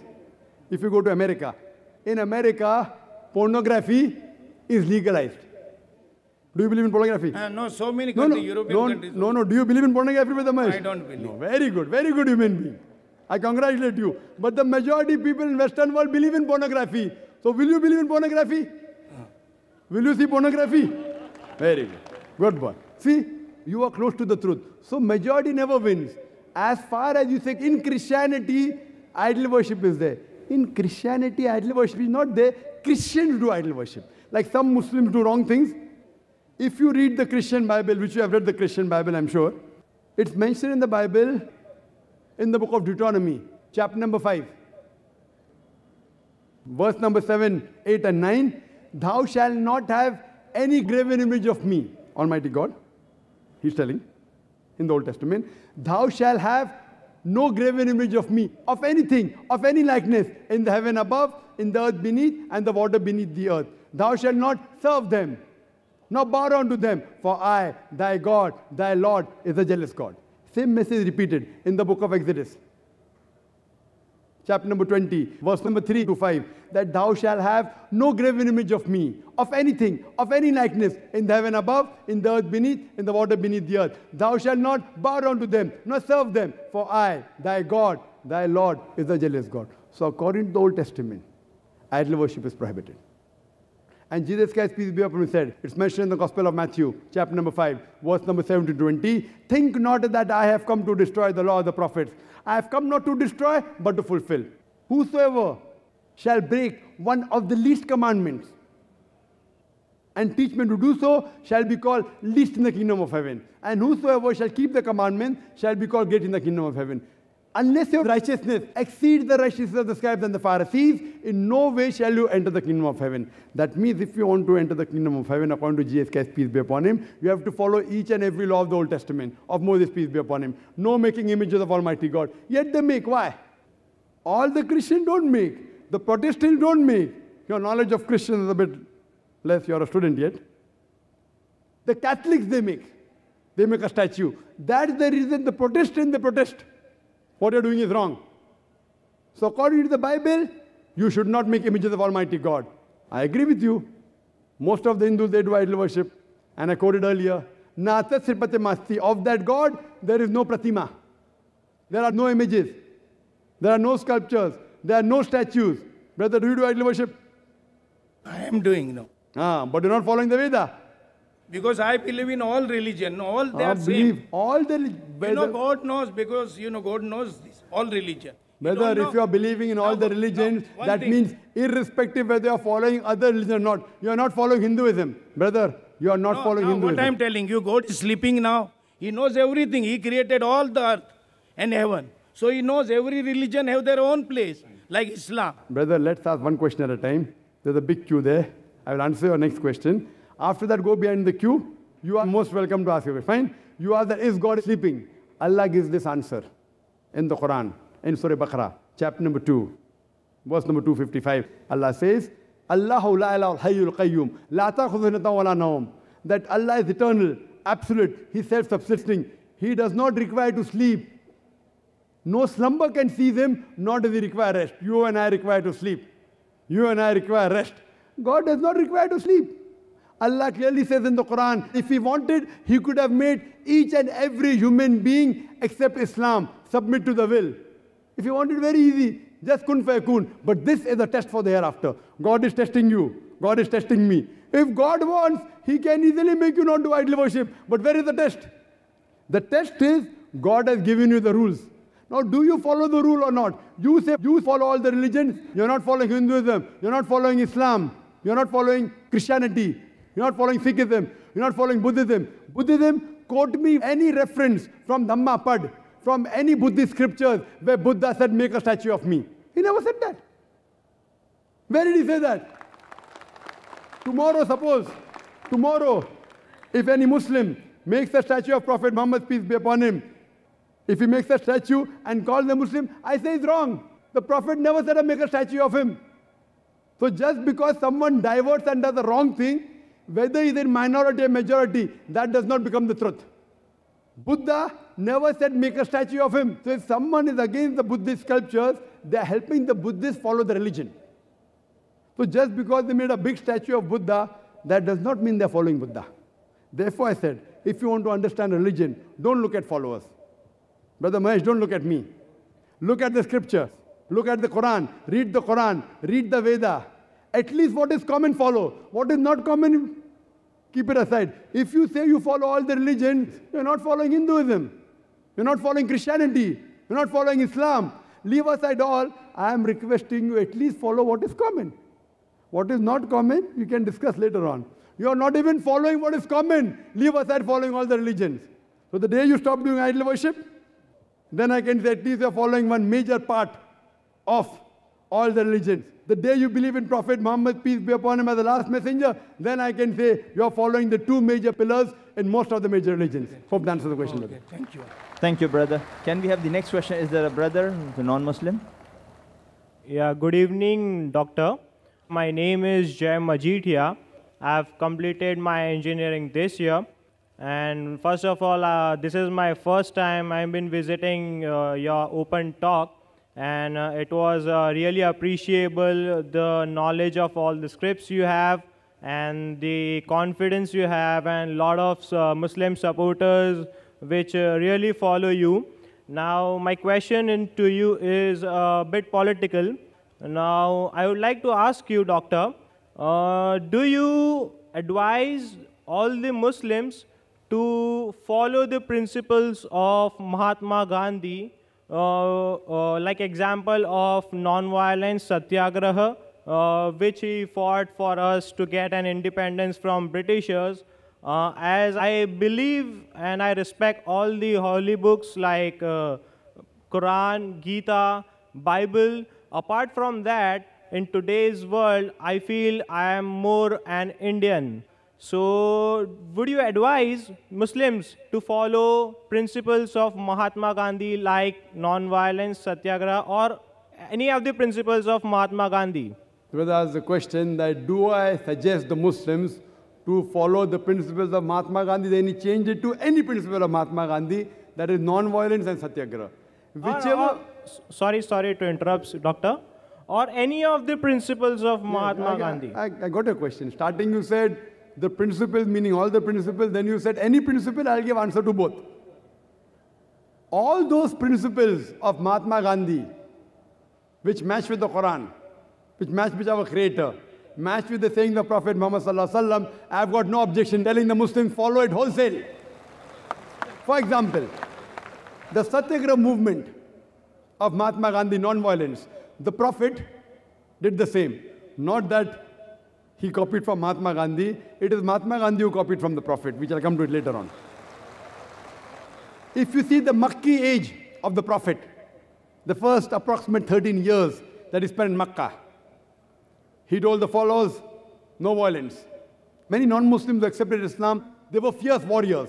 The Prophet said, your jihad is sabr. Sabr means patience. Many Muslims were killed and butchered. The pagan Meccans that time, they targeted the weak Muslims.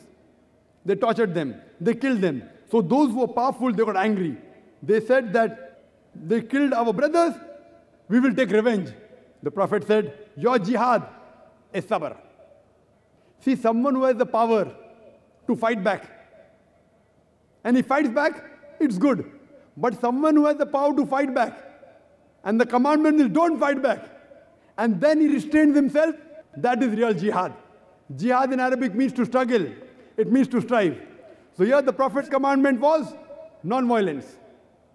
They went on the streets only saying that we bear witness that there is no God but Allah and Prophet Muhammad, peace be upon him, the messenger of Allah. People stoned them, they did not retaliate.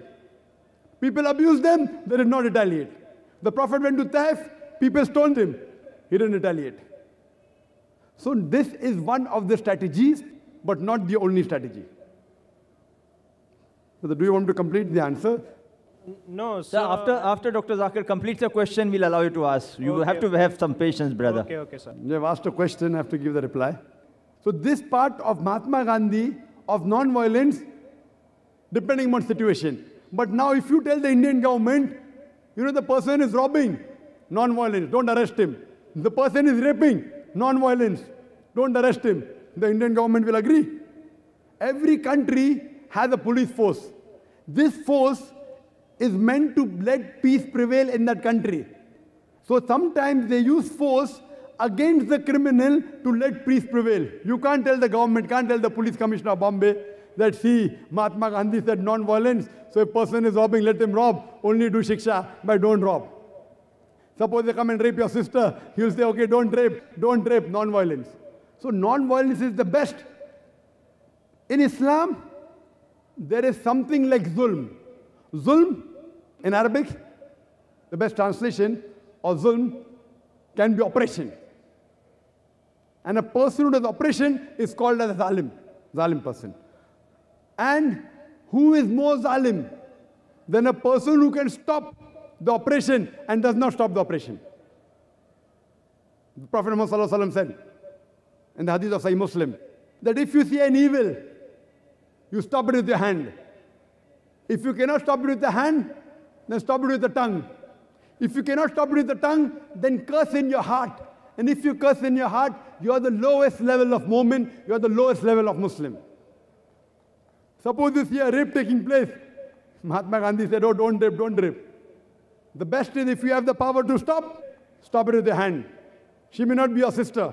She may not be your mother. If you see someone raping, if you can stop it with your hand, you stop it with your hand. If you cannot, if you are weak, if you don't have the power, at least say, oh, bhai sahab, rape mat karo, balatkar mat karo. Dear brother, don't rape, at least with your tongue. If you think, if I say with my tongue also he'll kill me, at least curse in your heart. So depending upon the situation, the strategy keeps on changing. When Prophet went to Medina, there he was peaceful. He did Sulh Hudaybiyah. He signed a contract between the pagan, the unbeliever, and Muslim. They broke the contract. When they come for war, then the Almighty God said, when they come for war, don't get scared, fight. Kill them. So depending upon the situation, and according to the people, historians, Michael H. Hart, he wrote a book of the 100 most influential people in human history.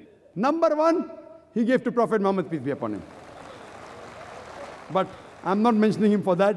Among the important misses was Mahatma Gandhi. Michael H. Hart, a famous historian, after mentioning the 100 most influential people in history, he mentioned the important misses. And in that, he mentioned Mahatma Gandhi. And he says, the Satyagraha movement of Mahatma Gandhi, which was one of the important movements which let the Britishers go back. But what he said, even if this movement wasn't there, yet India would have got independence. According to the famous historian, Michael H. Hart.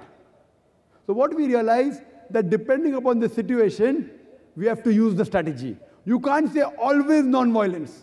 Sometimes violence will have to be used to let peace prevail. Like how you have police in every country, in every state. So anyone who goes beyond the limits, who rapes, who robs, who harms other people, that time, as a last resort, like the country says the police can use force, similarly Islam says, as a last resort, as a last alternative, sometimes force can be used to let peace prevail. Hope that answers the question. If you have any other question, you're most welcome, brother. No, sir, I'm convinced with it, and thanks for the That's answer. the reason I said, don't interrupt me. Alhamdulillah. It's my profession. I'm in the field. If I give the complete answer, people are convinced. I start the answer, people want to object. When you are putting your hand up, your mind is going on the question, you aren't paying attention on my answer. So when you listen with an open mind, inshallah, I will answer your question. If not, inshallah, I will give you a second opportunity. Okay, and I would also like to advise all the Muslim people over here, you have a great scholar like Dr. Naik, so please follow Muslims 100%, as there are some doubts like people do not follow it 100%. So I hope all the Muslims will follow the Muslim religion 100% and make India proud. Thank you. Thank you very much, brother. I would request that all the Muslims should follow Prophet Muhammad, peace be upon him, and the last and final revelation, the glorious Quran. As far as the brother, he said that Muslims should follow me 100%. I request him that even he should follow me, at least what I speak about the Quran and the Sahih Hadith. So, brother, we are waiting for an opportunity. I want you also to follow me. Me, as long as I match with the Quran and Sahih Hadith. If I don't match with Quran and Sahih Hadith, even Dr. Zakir Naik is zero. Zakir Naik has got no value. What I say, if it matches with the last and final commandment, the glorious Quran, and last and final messenger, Prophet Muhammad, peace be upon him, you follow me, I request you, even you should follow me, what I speak about the Quran and the Sahih Hadith. Yes, sister. The next question. Assalamu alaikum. This is Bhageshri Sawan. I'm a non-Muslim. I want to accept Islam in front of everybody because I want all these people to view him on my shahada on the day of judgment. Ashhadu anna ilaha illallah. Ashhadu anna Muhammadu Rasulullah. Rasulullah. MashaAllah, sister. I think Dr. Zakir can pronounce it properly and she can repeat. If I say it and you can pronounce it, you can say Ashhadu Allah ilaha. Ashhadu anna ilaha. Illallah. Illallah. Wa ashhadu anna. Wa ashhadu anna. Muhammadan. Muhammadan. Abduhu wa rasuluhu. Rasulullah. I bear witness. I bear witness. That there is no God but Allah. There is no God but Allah. And Prophet Muhammad. And Prophet Muhammad, peace be upon him, peace be upon him, is the servant and messenger of Almighty God. Is the servant and messenger of Almighty God. Welcome to the religion of peace, sister. Takbir. Thank you. Takbir. We find that in this 10-day conference that we have, this 10-day conference, there are many people who accepted Islam, and many questions were asked to several of the speakers, and they were convinced that this is the only solution for humanity, and we appreciate that, sister. And I pray to Allah subhanahu wa ta'ala to grant you Jannah, peace in this world and the next world, inshallah. Any questions, sister? You're most welcome to ask. This non-Muslim sister, she does not want to disclose her identity. Welcome. Without disclosing her identity, she can ask a question. She is a student of MBA. She asks, why is Allah referred to Allah? Why not any other name? The sister asked the question that why is Allah referred to as Allah and why not other names? The reply is given in the Quran in Surah Isra, chapter number 17, verse number 110, where it's mentioned in the Quran, قُلِ ذُلَّهُ عَبِدُ الرَّحْمَنِ أَيَّمَا تَدُوا فَلَهُ الْأَسْمَاءُ الْحُسْنَى. Say, call upon him by Allah or call upon him by Rahman. By whichever name you call upon him, to him belong the most beautiful names. You can call Almighty God, Allah subhanahu wa ta'ala, by any name, but it should be a pure name. It should be a correct name. It should be a name given by himself. And there are no less than 99 attributes given in the glorious Quran and the Sahih Hadith. Ar-Rahman, Ar-Rahim, Al-Kareem, Al-Hakim, most merciful, most compassionate, most wise, no less than 99. And the crowning one is Allah. And this message that to Allah belongs the most beautiful names, besides Surah Isra chapter 17 verse number 110, it's also repeated in Surah Taha chapter number 20 verse number 8, in Surah Araf chapter number 7 verse number 180, and Surah Al-Hashr chapter 59 verse number 24, where Allah says that to him belongs the most beautiful names. But the crowning name is Allah. Now, why do we Muslims prefer calling Allah by the Arabic word Allah instead of the English word God? The reason is, sister, all the other names and words, they can be played around with. For example, the English word God, if you add S to God, it becomes gods, plural of God. There's nothing like plural Allah. Kul huwallahu ahad. Say He's Allah one and only. If you add D-E-S-S to God, it becomes goddess, a female god. In Islam, there's nothing like male Allah or female Allah. Allah subhanahu wa ta'ala has got no gender. If you add father to God, it becomes Godfather. He's my Godfather. He's my guardian. There's nothing like Allah Abba or Allah Father in Islam. If you add a mother to God, it becomes Godmother. There's nothing like Allah Mother or Allah Ammi in Islam. If you prefix tin before God, it becomes tin God, meaning a fake God. There's nothing like tin Allah in Islam. That's the reason we Muslims, we prefer calling Allah by the Arabic word Allah. And that's the reason this word Allah is also present in most of the major religious scriptures. If you read the 6 scriptures, one of the attributes given to Almighty God is Allah. If you read the Christian Bible, in the Gospel of Mark, chapter number 15, verse 34, in the Gospel of Matthew, chapter number 27, verse number 46, when Jesus Christ, peace be upon him, when he was put on the cross, he cried out, Eli, Eli, lama sabachthani. Oh God, why hast thou forsaken me? Does Eli, Eli, lama sabachthani sound like, oh God, why hast thou forsaken me? No. But if you translate into Arabic, it says, Allah, Allah, lama taraktani. Similar. So Hebrew and Arabic, they are sister languages. And if you read the Scofield dictionary, it pronounces Allah also, Eli also is Allah, A-L-A-H. Same. So Allah is even mentioned in the Bible. Even in the Hindu scriptures, it's mentioned in the Vedas. There's a separate Upanishad by the name of Allah Upanishad. So this word Allah is also mentioned by name in the major world religious scriptures. This is the proper name of the true Almighty God. Hope that answers the question. Yes, brother. मैं doctor Balwant Shastri Bihar प्रवासी संघ के मैं राष्ट्रीय अध्यक्ष हूँ और बम्बई में बहुत दिन से रह रहा हूँ। हाशमी आजमी साहब भी हम लोगों के पहचानते हैं, कई बार मुलाकात करते हैं। आपके अंतर्राष्ट्रीय सम्मेलन में आने के सौभाग्य प्राप्त हुआ, इसके लिए सभी भाइयों को मेरा तरफ से नमस्कार। शुक्रिया। मैं एक चीज़ बहुत उत्सुकता बस मैं कहना चाहता हूँ कि हिंदू फिलॉसफी के अंदर में वसुधैव कुटुंबकम, वसुधैव कुटुंबकम, पूरा पृथ्वी मेरा कुटुंब है, परिवार है, ऐसा हिंदू फिलॉसफी में कहा है।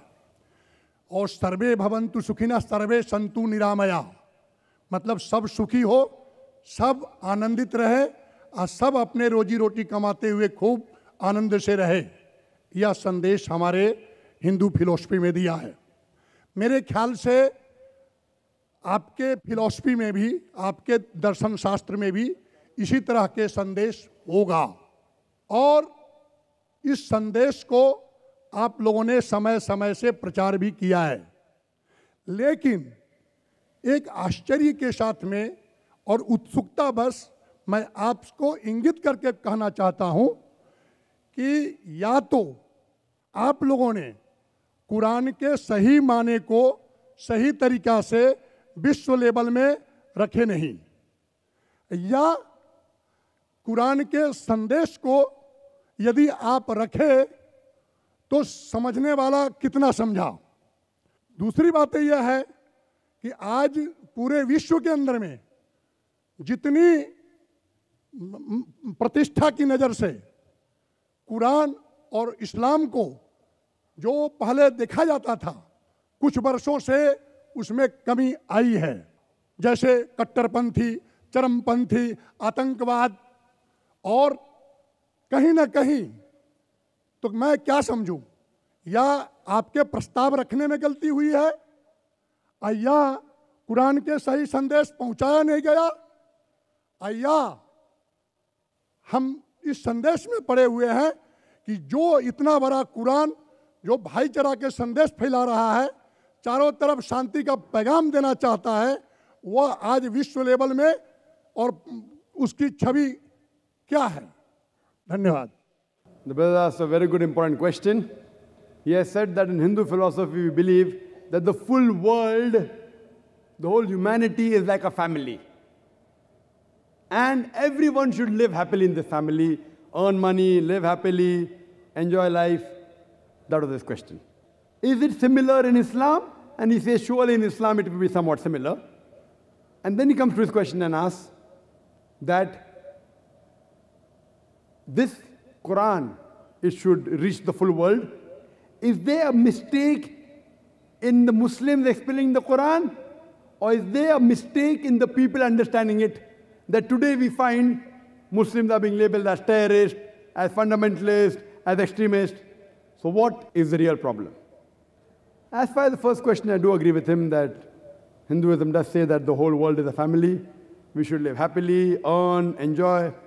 Islam says somewhat similar except for the ending.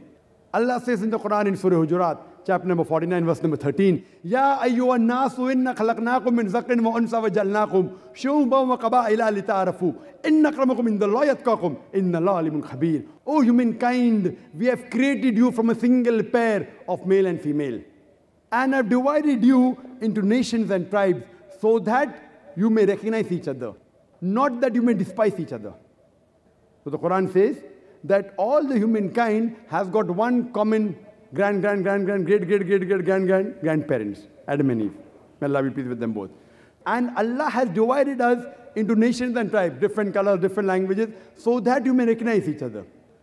And the criteria for judgment in the sight of Almighty God, it's not wealth, it's not caste, it's not color, it's not sex, but it is taqwa. And God Almighty said, most honored, in the same verse of Surah Hujurat, chapter 49, verse 13, Allah continues and says, and the most honored amongst you is the person who has taqwa. In Hinduism, he said that we have to lead a life happily, earn. In Islam, we have to lead your life happily, yes, but on the basis of taqwa. The only criteria in which makes you superior, it is taqwa, it is righteousness, it is God consciousness. It's not money, it's not wealth, it's not sex, it's not caste.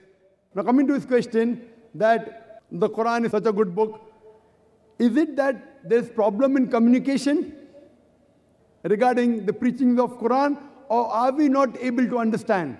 That's the reason, brother, we're having this talk. Islam, the solution for humanity. The problem is in media portraying Islam. And we Muslims, it's our fault. I do agree with you. We aren't expert in media. We Muslims are to blame. As it is the duty of every Muslim to convey the message of Islam, to convey the message of the Quran to the whole of humanity. We aren't doing a full job. We are trying. We are trying a level best. Today, the best way you can reach the masses. Now, see the gathering. Surely hundreds of thousands, I don't know how many. But yet, for us, it is retail. 100,000 is retail for me. We believe in millions. Therefore, we are showing live on the satellite channel. And there's estimated viewership of more than 60 million people watching. 60 million. The 100,000, 200,000 is peanuts. I can give shahada to Allah subhanahu wa ta'ala that we have delivered the message to humankind. And 60 million is at least 1%. Yet it is nothing. 1% of humankind, if you count it to be 6 billion. What we want, that we Muslims should be more forward in media. There should be more channels. It should spread much more.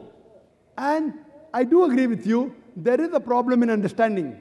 That's the reason, as you mentioned, that we are being labeled as extremists, as fundamentalists, as terrorists. And my talk was based on that.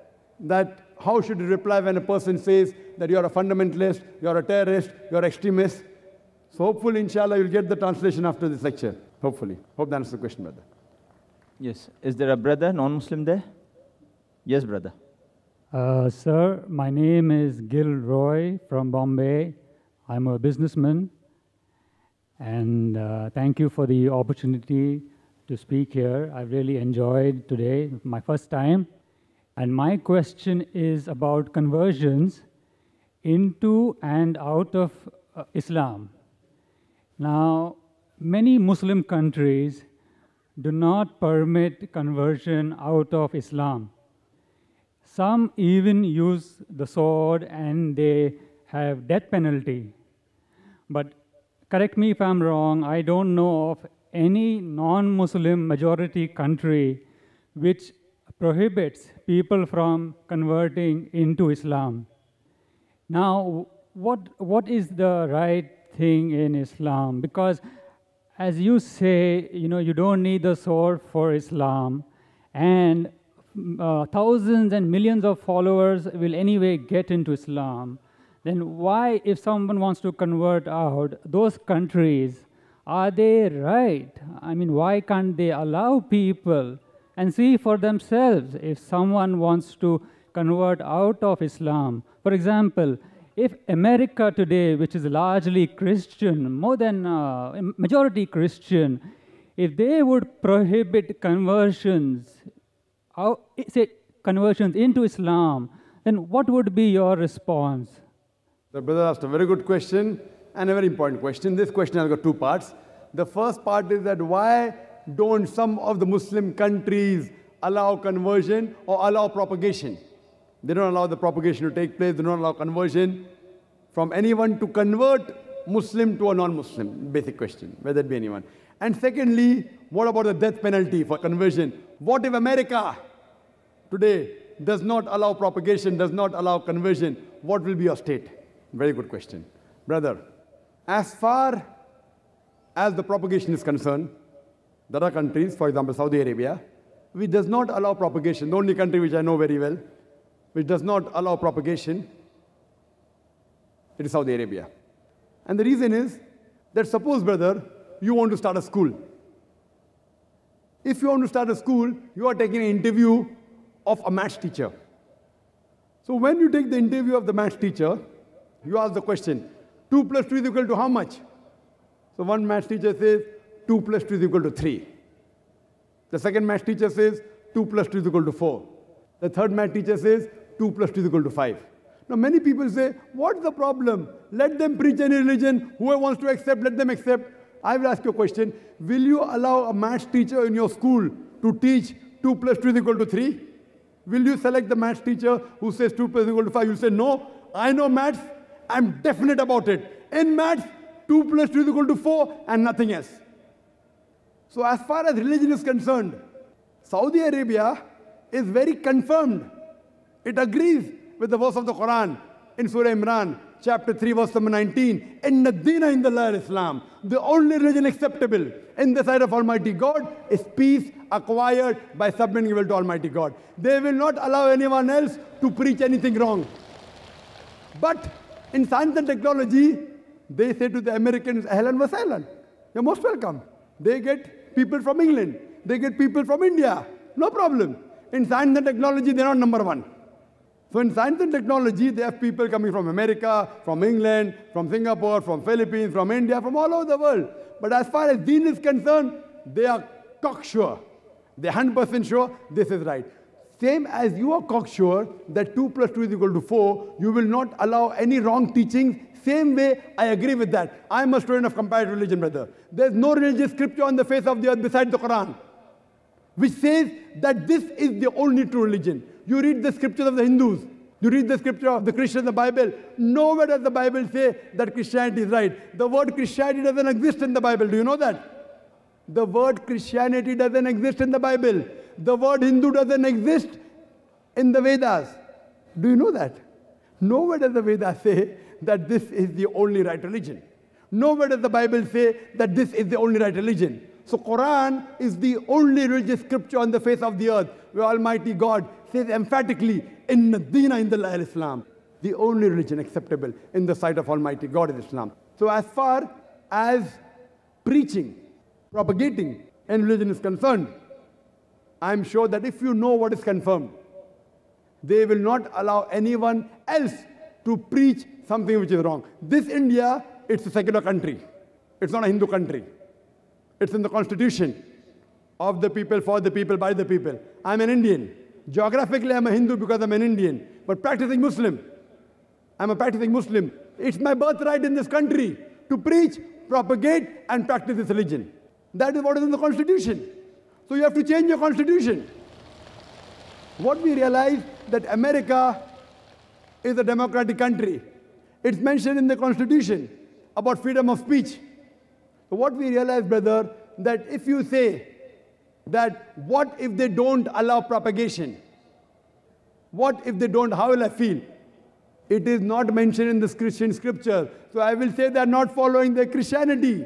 They are not following the Bible. Even if you agree this is a Hindu country, which is not.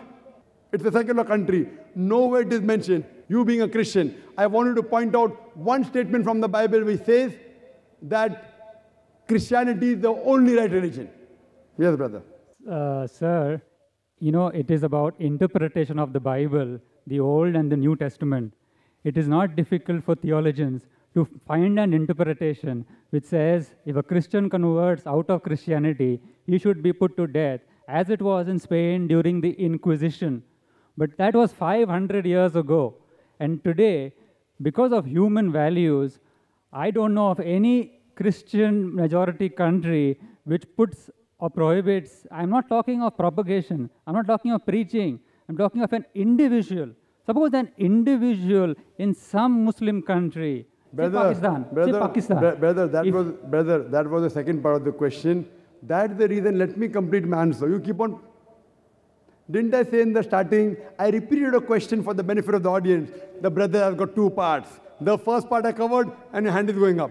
Now, when your hand is going up, I'm a medical doctor. Your mind is not paying attention to answer. Correct? We give you opportunity to ask the question. Give me opportunity to answer. Yes, brother? Didn't I say you had two parts of the question? So before my answer is over, and if I keep on talking, everyone else will understand, you will not understand. I want even you to understand. I want even you to accept the religion of peace. Correct, brother? Coming to the second part of the question. What if someone wants to accept, wants to come out of Islam? Quran clearly mentions in Surah Baqarah, chapter number 2, verse number 256, La ikrah fid deen, there is no compulsion in religion. Truth stands out clear from error. So as per se, if someone wants to convert from Islam to any other religion, fine. In the hereafter, he'll be among the losers. As far as the death penalty is concerned, that only if that person, after converting, if he propagates his new faith and speaks against Islam, then the penalty of death is there. And this is the same law, somewhat similar law in most countries, including India. There's something like apostasy in India. In India, if suppose someone sells the secrets of the country to an enemy, fine?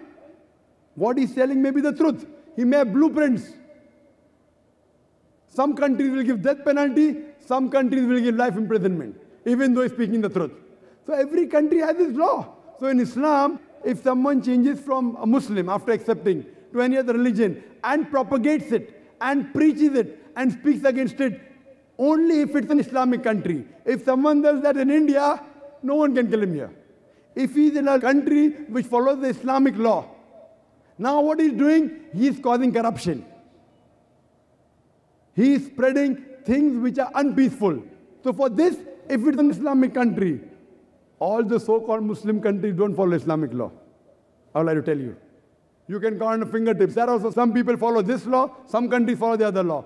I don't know any country in the world which is 100% Islamic. I don't know any.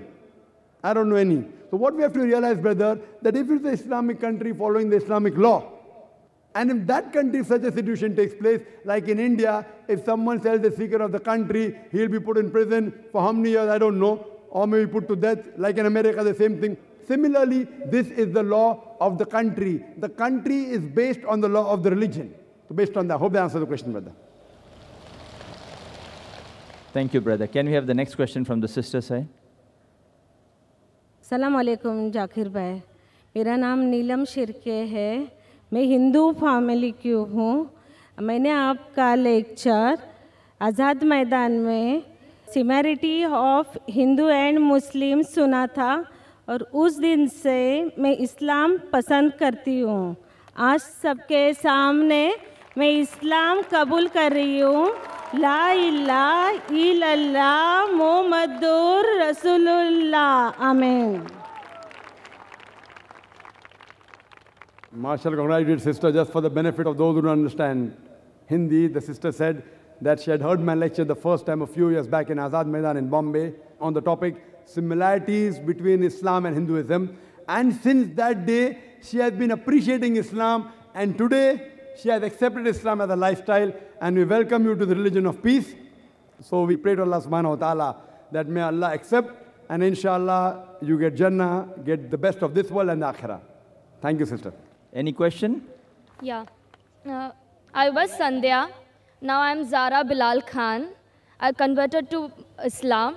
I want to check one thing that you were saying, like there is no murti and something like that.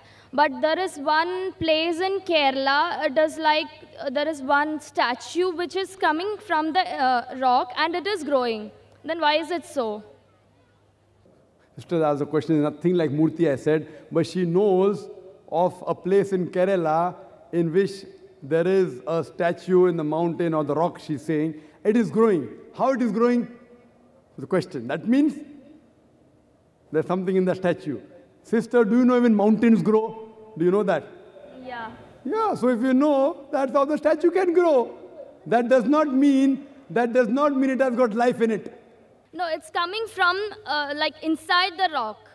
There is nothing statue on the rock. It is coming from inside the rock. So that's what I'm telling you, sisters. Coming from inside the rock, even the mountain can grow, sister. How does it grow? You know, in geology we study that it can keep on growing, and there are many such examples. For example, we know that a few years back, there was a Ganesh statue which was drinking milk.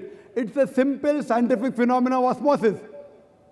It's a simple phenomenon of osmosis that if you have a jug with a sprout and you put on the milk, it will automatically rise.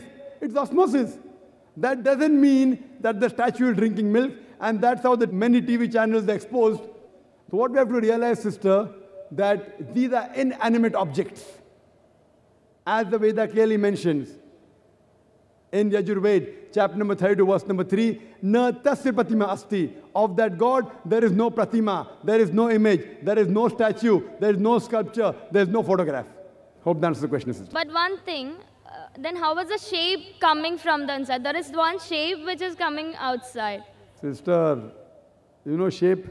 As far as shape is concerned, a human being can give shape by chiseling. Automatically, naturally it can come, there is no problem. There are so many statements mentioning that there are trees which are mentioning Om, or some trees mentioning La ilaha illallah.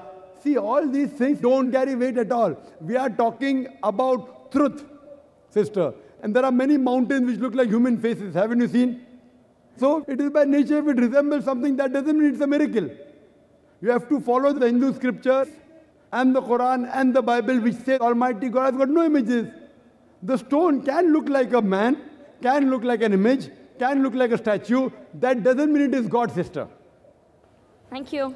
And many of these stones and images and idols, if it falls, it breaks. When it cannot help itself, how will it help you and me, sister? Hope that answers the question. Thank you. Thank you, sister. Yes, brother, the next question. Good evening, sir. My name is Subhash Kamble. I am lecturer from Chemistry Department, Thana College. In the beginning of your lecture, you said that Quran talks about giving peace to humanity. My question is that if it is talking about peace, then why so many young men from various countries are falling to the prey of terrorism in the name of jihad? What is the concept of jihad? Thank you, sir. The brother asked a good question, that if Islam and Quran speak about peace to humanity, then how come there are so many young Muslims and other Muslims from different countries who are fighting and who are talking about jihad? What is the concept of jihad?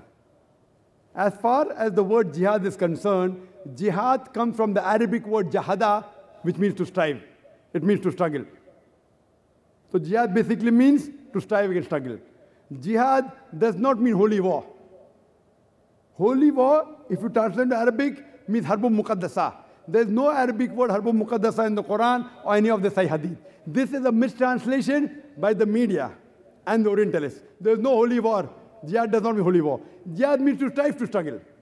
Furthermore, in Islamic context, it means to strive and struggle to improve the humanity. It means to strive and struggle to bring peace in humanity. It also means to strive and struggle in the battlefield in self-defense. It also means to strive and struggle against oppression. Jihad basically means to strive and struggle. Now coming to your question, that how come then so many youngsters from different countries, they are fighting? Point number one, there are possibilities, and it's a fact, that some of the Muslims, they are being misled by the anti-social elements. That fight, it's there in Islam, etc., misquoting out of context. But this is a small percentage. The major reason, according to me, is how the media portrays. Like in India, We very often read in the newspapers that the Muslim terrorist in Kashmir, killing so many people. Headlines. Regularly you read. I was called to Kashmir the first time in 2003. And I was thinking, should I go or not? Should I go or not? So much of chaos. First time in Kashmir, the government gave permission after 14 years to hold a public lecture. And the gathering was somewhat big, 100,000 people, in polo grounds, in the city of Srinagar. And when I went there were guards, with guns and all around me. And I was expecting, but there wasn't much problem. Next day I went to Assam. I landed on the airport. There were 4 guards with guns, machine guns. What is this? There is killing in Assam. Killing in Assam? Where it takes place? And there, if I did not have the guards, I wouldn't be here to give the talk. But in the papers, where do we hear about the killing going on in Assam? There are more people being killed in Assam than in Kashmir. Who hears about the LTT? You know the LTT? The Tamilians, they are called as Tamil Tigers. They are not called as Hindu terrorists. Why? If Kashmiri Muslims do it, they are called as Muslim terrorists. If the Hindus in Assam do it, it's a local problem. If the LTT does it, local problem. In India, you ask anyone who has the knowledge of law and order, he will tell you the maximum killing is done by the Maoist. How many times do we read in the newspaper? We read in the newspaper in news brief. Okay, so many people killed in Assam. News brief. Muslims do it, headlines. Why? There are black sheep in every community. Then one person came and told me, you should understand, this is a problem of land. Assam is not a problem of land. It is the Kashmir which is the problem of land. Both the countries are fighting and the poor Kashmiris are being harassed. Neither here, neither there. If you go to Afghanistan, that's the problem of land. The Americans have come there and you call them terrorists. See what's happening in Palestine. The Jews were kicked out by Hitler, kicked out from Germany. The Palestinians, the Arab cousins, they said, Ahlan wa sahlan, you are most welcome in our house. Now imagine, suppose a traveler is homeless, without a roof, you allow him to come to your house. After a few days, he kicks you out, and at the doorstep, you are saying, he has taken my house, give my house back. They call you a terrorist. What terrorist? So you realize this is the media. It is media. What we realize, what's happening in Bosnia? The Muslims, correct. I do agree with you. The Muslims are coming in the picture, but they are being harassed. Where is humanity? What have we done for the people of Palestine? For the people of Iraq? Weapons of mass destruction. I'm not in favor of Saddam Hussein. I don't consider him a good Muslim. But there were problems when Saddam was ruling. After the Americans came, the problems are multiplied. Correct? So what are you talking about weapons of mass destruction? Just because George Bush says, go and attack, and you're attacking the person that has killed maximum number of human beings, it is George Bush. So number 1 terrorist is George Bush.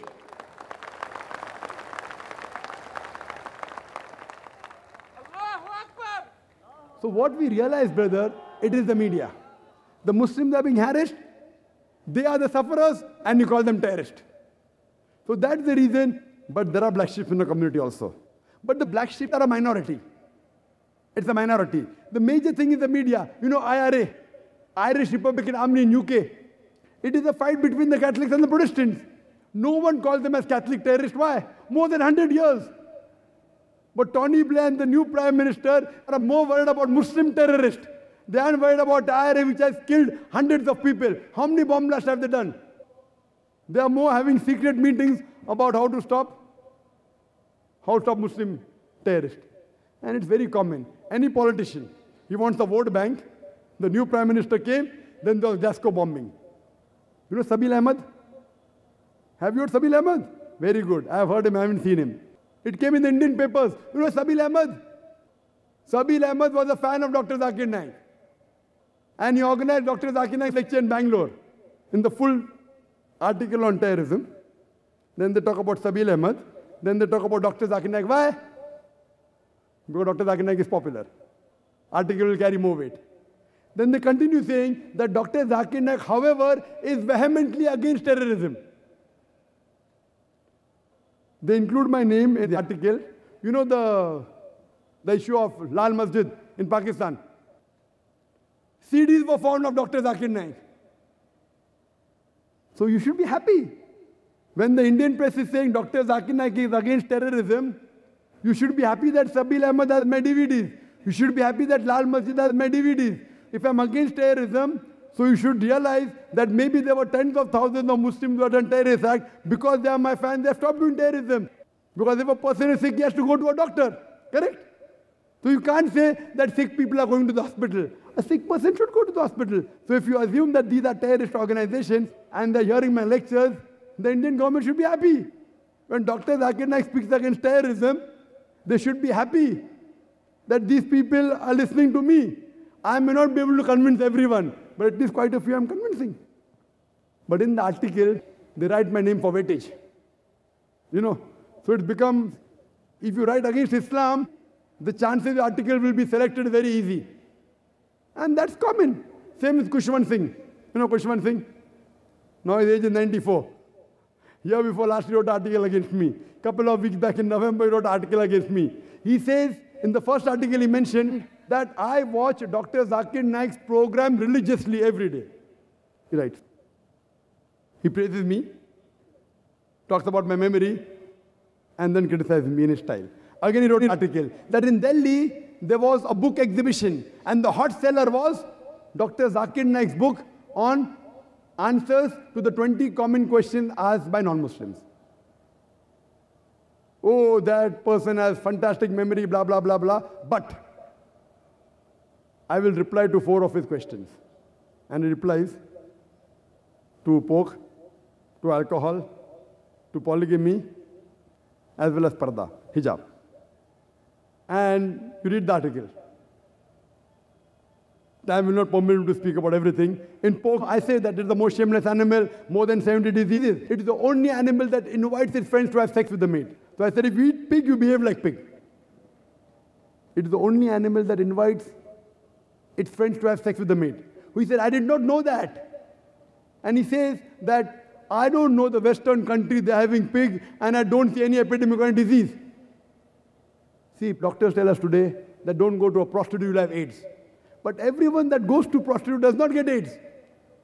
The percentage is small. The minority of the people get. Similarly, everyone that has pork doesn't get these diseases. But today, more than 50% of the Americans, they are suffering from hypertension. And one of the causes is because of pig eating. He talks about alcoholism. Dr. Zakir Naik says, because of alcohol, you have so many diseases. So he says, Quran is not against alcohol, it's against getting intoxicated. Now he's trying to interpret the Quran.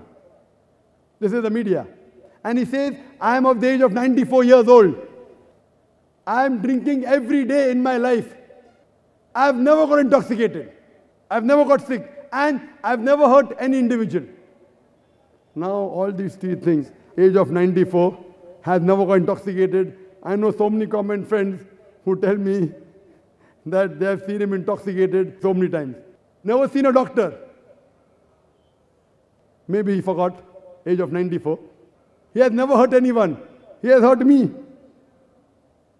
So what we realize that when you write articles against Islam, against people who are famous, you get good readership. You get good viewership. So similarly, you realize that today that the image that we have of Muslims are terrorists, some may be fighting for the freedom of the country. Imagine if I tell you that the British government said Bhagat Singh was a terrorist. Was Bhagat Singh a terrorist? Was he or not? Yes, sir. Was Bhagat Singh a terrorist or not? His act was like terrorist. But was he a terrorist according to you? According to me also, he was not a terrorist.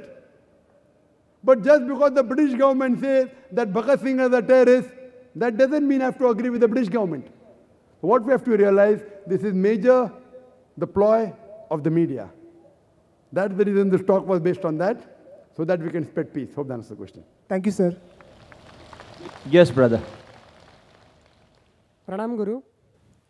My name is Advait Vilas Kakade. I am from Nayar Hospital. I am a medical student. My question is, we are actually very fortunate to get this human form of life. This is very, very rare, which comes from millions and millions years. So, in what respect we should utilize that human form of life? Or what is the most sublime aim in our life, or what is the real goal of human form of life? The brother said that he's a medical student from Nair Hospital. I'd like to mention that even I passed from Nair Hospital, same hospital. I passed from the same medical college, Nair Hospital. I passed in 1991, approximately 16 years back. The brother asked the question that we get this human life. How should we utilize this human life? Allah says in the Quran, in Surah Dariyat, chapter number 51, verse number 56, وَمَا خَلَقْتُ الْجِنَّ وَالْإِنسَ إِلَّا لِيَعْبُدُونَ, that we have created the men and the jinn not but to worship Him. Worship Him means obeying Him. So the best we can do with this human life is to obey the commandments of Almighty God and let peace prevail in this world and the hereafter. The creator of the human beings, He will be the best person to give this answer. It's mentioned in Surah Mulk, chapter number 67, verse number 2. الَّذِي خَلَقَ الْمَوْتَ وَالْحَيَاةَ. It's Allah who has created death and life to test which of you is good indeed. This life that we have, brother, is a test for the hereafter. We are undergoing a test. And if we follow the commandments of our Creator and lead life according to what He has said, and let peace prevail by submitting our will to the Creator, we'll be successful in this world as well as the hereafter. Hope that answers the question. Yes, but we young student, what should you do for that? What you should do? Brother should read the Quran. Read the Quran and implement on the guidance of the Quran. If you read the Veda speaks about one God, no idol worship. The Veda says there is a Rishi to come, there is a Kalki Avatar to come. He will show you good things. That Kalki Avatar is Prophet Muhammad Sallallahu Alaihi Wasallam. This Quran is the last and final revelation of Almighty God to the last and final messenger, Prophet Muhammad, peace be upon him. Read this message, accept it, so that there is peace in this world as well as in Akhirah. Hope that answers the question, brother. Thank you very much, sir. Yes, sister. Myself, Aarti. I am a non-Muslim.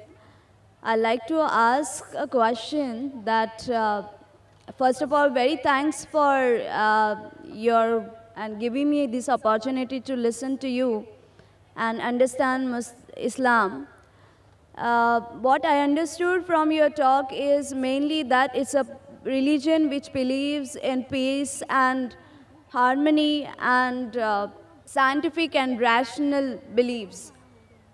If it is so, then how does it believe in the whole idea of God, and how does it believe the whole idea of heaven or the hell, if it's so rational?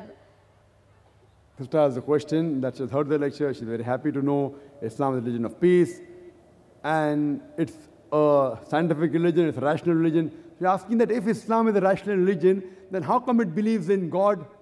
It believes in heaven and hell. Sister, the only way you can believe in God is through science. Today, if I have to prove to an atheist, the only way I can prove is through the Quran with the help of science. The best tool I've got today. Previously, it was miracles, then came the age of literature and poetry. Every age, Quran is a miracle of miracles. It's a miracle of all times.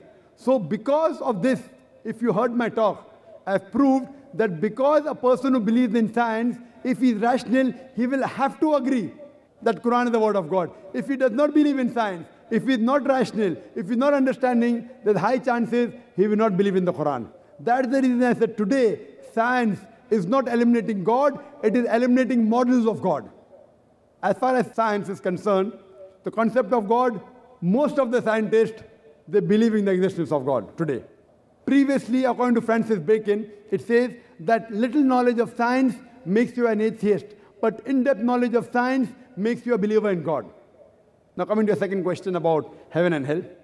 Now if we analyze the Quran, whatever the Quran speaks about science, approximately you can say that 80% what the Quran speaks about science has been proved to be 100% correct. About the creation of the universe, about the shape of the earth, light of the moon, that the sun rotates and revolves, water cycles, geology, botany, etc. 80% of what the Quran speaks about science is 100% proved to be correct. The remaining 20%, it goes in the ambiguous slot. Neither right, neither wrong. So my logic says, when 80% is 100% correct, and the remaining 20% is neither right, neither wrong. Not even 0.1% of the 20% has been proved to be wrong. My logic says that inshallah, God willing, even the 20% will be right. So heaven and hell, angels, jinn, science hasn't advanced that far. Today science has advanced maybe to understand 80% of the Quranic verses we speak about science. Tomorrow, maybe 50 years later, 100 years later, 200 years later, science will talk about heaven, will talk about hell, will talk about jinn. So my logic says it's not an illogical belief. It's a logical belief. When 80% is 100% correct and the remaining 20%, not even 0.1% is wrong. No scientist today can say that he can prove scientifically there is no hell. No scientist today can prove scientifically there is no heaven. He can say, I don't know. Maybe it is, maybe it is not. It is ambiguous. So my logic says when 20% is ambiguous, neither right, neither wrong, when 80%, 100% correct, I being a scientific person, I being a rational person, I say that inshallah, God willing, even that 20% will be correct. That's the reason I believe in hell, I believe in heaven, and I also believe in the angels and the jinn. Hope that answers the question. I still have some clarification. I need some clarification. Anything connected with the same question? Yes, yeah. Actually, you said that science also follows or believes in God, or also Islam do that. Then what is the exact explanation that it has given? For God or for heaven or hell? Sister, did you hear my full talk? Yeah. Did you hear my talk which I gave earlier last week? Is the Quran God's word? No, sir. Fine. This is my first talk. So in this talk, I spent 15 minutes trying to repeat in a nutshell what I spoke in 2 hours. What I request you, you take my video cassette recording, is the Quran God's word? And I've proved there that Quran is God's word, and also proved to an atheist the existence of Almighty God, which I did today in a nutshell, but in a fast way. So I've proved that God has to exist. If God did not exist, who wrote this Quran? Who wrote this Quran 1400 years ago? Talking about... My question is also, then who wrote this Quran? Who wrote it? The Creator wrote it.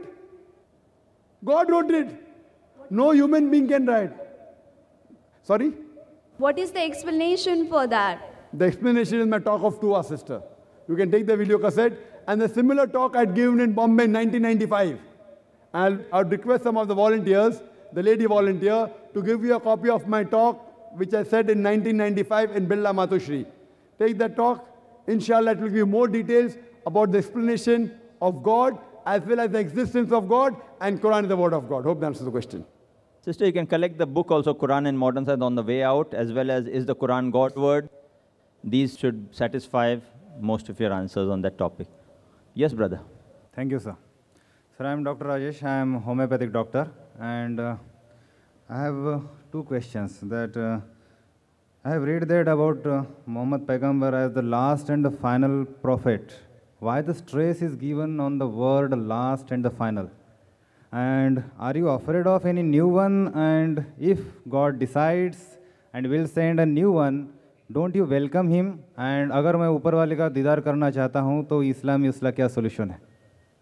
Thank you, sir. Brother, there are 2 questions. One thing, that why do you stress so much that he is the last prophet? If God wants to send a second one, can't he send? And the last question is, if I want to see Almighty God, what is the solution? I'll come to the last question later on. Sir, the first question, why do I stress that Prophet Muhammad is the last prophet? Not only I stress, the Vedas stress, the Purana stress, the Bible stress, as well as the Quran and the other scriptures.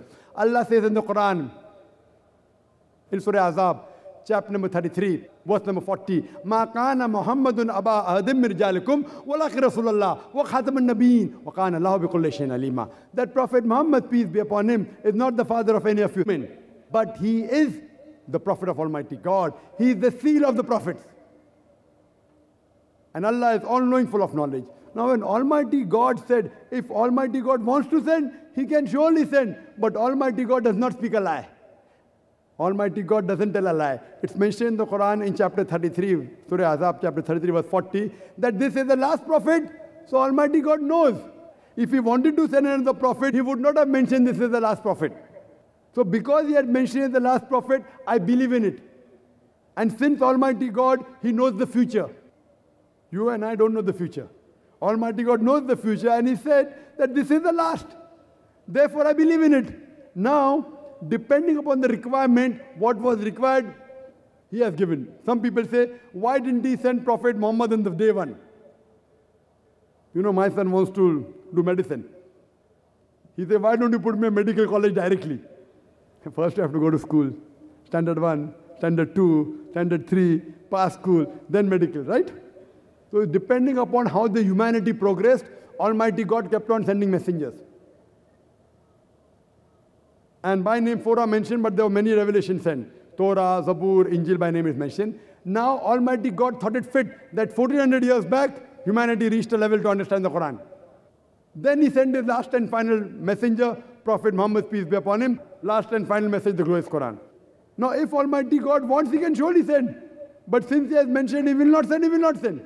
And this religion has completed. The previous scriptures were not in the complete form. Allah mentions, Almighty God mentioned in the Quran, in Surah Ma'idah chapter 5 verse number 3, that on this day have I completed my favor unto you, have chosen for you Islam and complete the religion for you. After the religion of Islam is completed, nothing new can be added, nothing can be subtracted from this religion. It's complete. That's the reason, if anyone today says that he gets revelation from Almighty God, anyone who says he's a prophet of God, he has to go to a psychiatrist. Today, there are hundreds of people claiming to be God, people claiming to be prophets of God. They require a psychiatrist. Because after this, no other revelation will come. After this, no other prophet will come. Regarding the second part of the question, what can you do if you want to see God? Anyone, if you tell what should I do? I'll tell you what should do. In this world, you cannot see God.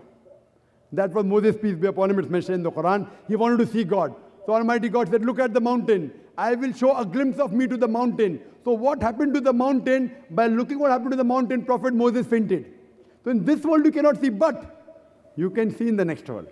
If you go to Jannah, you will have everything, food, everything you will have.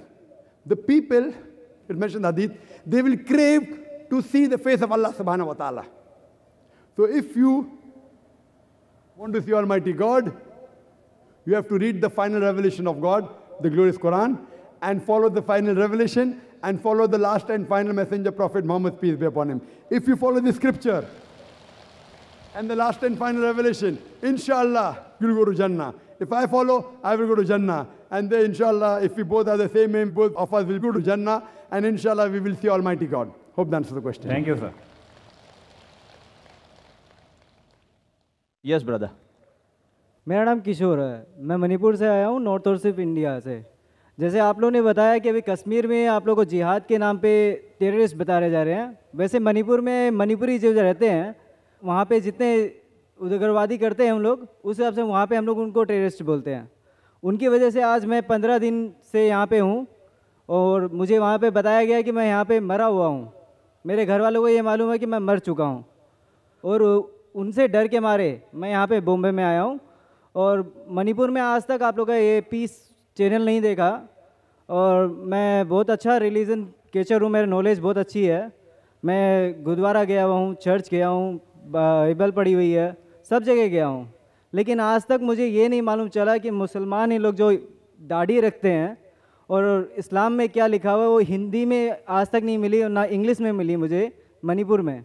और मैं ये चाहता हूँ कि अगर मणिपुर में या फिर कहीं पे भी नॉर्थ ईस्ट जोन में अगर आप लोग ये भेजें तो बहुत अच्छा रहेगा।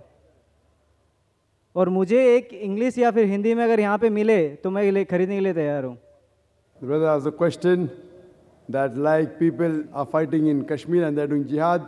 Similarly in Manipur, the people are fighting and he had to leave the city and come here. And because of the terrorist, he's 15 days here. He's happy to learn about Islam. He wants to know that why isn't Peace Channel in Manipur? Yeah. And he wants to know that why do Muslims keep a beard? There are two basic questions. Brother, in Kashmir, as I mentioned, I can't say everyone is doing jihad. They are struggling, they are striving. Wait, sir. You are thinking me as the wrong. I says you are at the right. I perfectly understood your question, brother. Okay. I never said that you are wrong. And your question is also very good, brother. But I'm trying to clarify that everyone fighting in Kashmir, they may not be doing the true jihad. Some people for the ulterior motive may be doing wrong thing. those who are truly following the commandment of the Quran and fighting, then you can say that they are doing jihad fi sabilillah. I cannot put a blanket rule that everyone in Kashmir is doing jihad fi sabilillah. Now coming to your question of Manipur. I know that there is a lot of fighting going in Manipur, and because of them you are here. Maybe it is Allah's planning. Almighty God has planned that because of fighting you are here, leave us at peace in this world, maybe you'll get peace in the hereafter also, correct? Now you have heard such a good lecture about peace. This world, peace is a temporary peace, which you should strive. But the best peace is the peace in the hereafter. Now coming to your question, why do Muslims keep a beard and why Peace Channel is not seen in Manipur? As far as the Peace Channel is not seen in Manipur, you can easily take the frequency. If you put a dish, maybe the cable operators may not be putting it, but if you put a dish which costs just a few thousand rupees and face it in the direction of 68 degrees east towards Intelsat 10, inshallah you'll get the Peace Channel. You can try and tell the cable operator to see it. We cannot go to Manipur and try and force them. But if they put the dish and face it to 68 degrees east and tune into the frequency, inshallah I'll get it. Coming to your question, why do Muslims keep a beard? What I say, that if the label shows your intent to wear it, I'd given the talk, that if the label shows your intent to wear it, for example, if you go to a conference of intellectuals, the people wear a label. I'm a doctor, I'm an engineer, I'm a scientist. It gives an informal introduction. When you go to a gathering, a conference, only of doctors, then the specialty is mentioned. Says, Dr. So-and-so, he's a cardiologist, neurologist, nephrologist. If you have a heart problem, you go to cardiologist. If you want to know about kidney, then you go to nephrologist. If you have brain problem, neurologist. Informal introduction. The Quran says, in Surah Anam, chapter number 6, verse number 54, the Quran says that وَإِذَا جَاءَكَ الَّذِينَ يُؤْمِنُونَ بِآيَاتِنَا فَقُلْ سَلَامٌ عَلَيْكُمْ. That when you meet those who believe in our signs, you say salam alaikum. You wish them salam alaikum. Islam pays stress on saying assalamu alaikum. It's the religion of peace. Now minimum, in a day, every Muslim at least has to pray 5 times a day. Now when he prays 5 times a day, even if he prays only the fard salah, the compulsory salah, 5 times into 2, when we end the salah, we say assalamu alaikum wa rahmatullah. Assalamu alaikum wa rahmatullah. May peace and mercy and the blessings of Allah be on all the people on my right. May the peace and mercy and blessings of Almighty God be all the people on my left. Every salah I say twice. I have to read minimum 5 salah. Minimum 10 times I'm wishing salam to all the people on my right. The peace be on people on the left. If I read the sunnat-e-muaqadah, that is another 10 times. So minimum 20 times I wish salam to the people on my right and people on my left. If I read the normal sunnah, it may be more. Anytime I meet a Muslim, I have to wish him assalamu alaikum. May peace be on you. It's also mentioned in the Quran, in Surah Nisa, chapter number 4, verse number 86. It says, when anyone gives you a greeting, gives you a courteous greeting, wish back more courteously or at least the same. So anyone wishes me assalamu alaikum, I have to say wa alaikum assalam wa rahmatullah.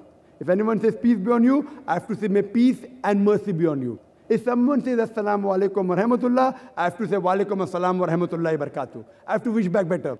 If someone says assalamu alaikum wa rahmatullahi wa barakatuh, I have to wish back at least the same. Wa alaikum assalam wa rahmatullahi wa barakatuh. If someone tells me assalamu alaikum, and if I say wa alaikum assalam, words are the same, but it's coming from the bottom of the heart. Even that is better.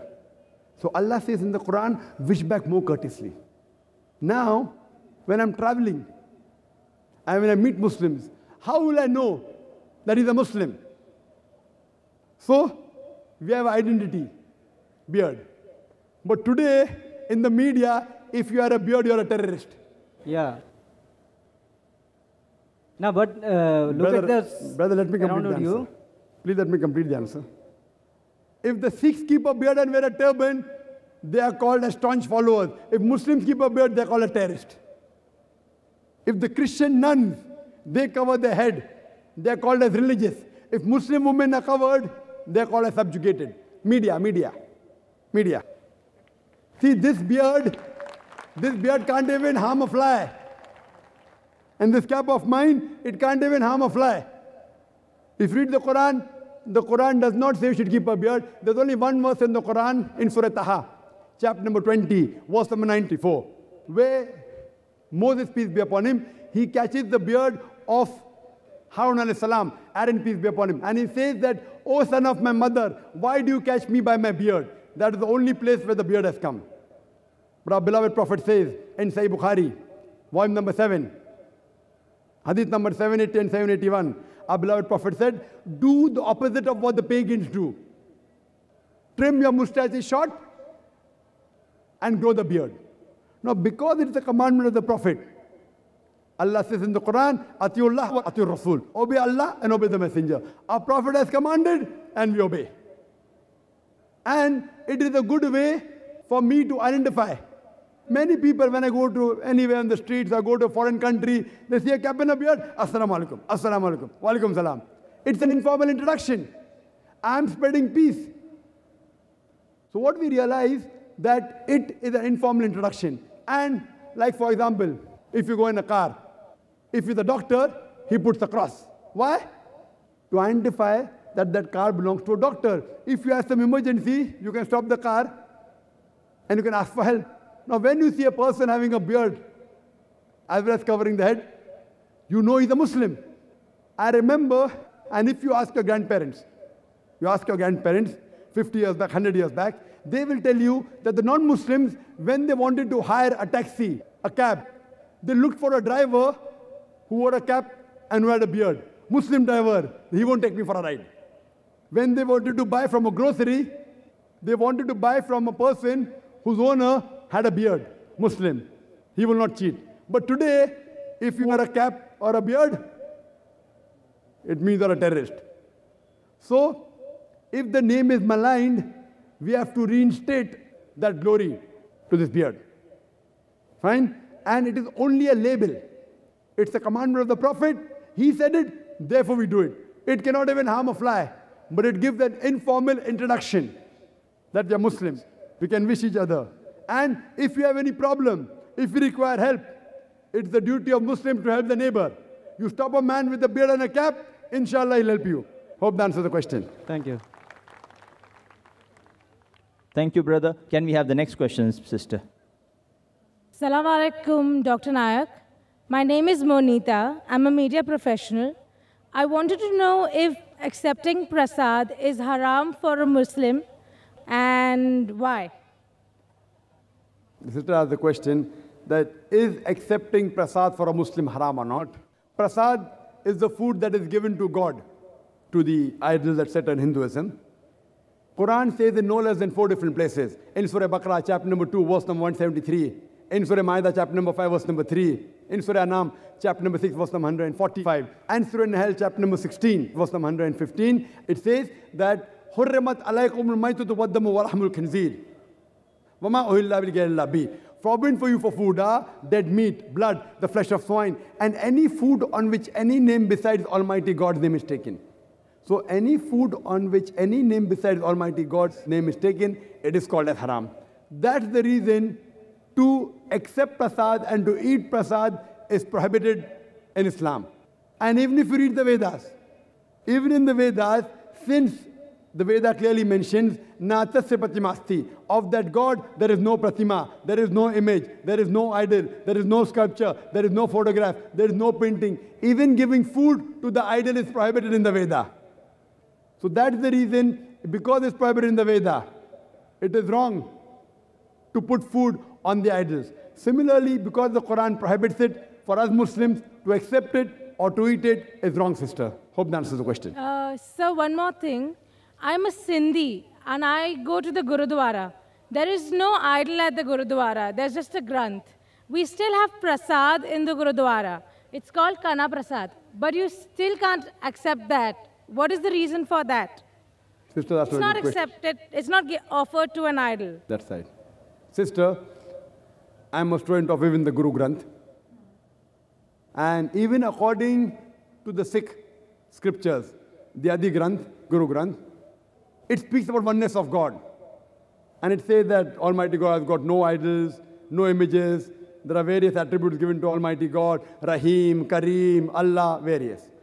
Till here we are going together. But unfortunately, when you go to Gurudwara, though Sikhism does not believe in the concept of God in which there are images, but yet they worship the Granth as the Guru, because the Gurus have gone.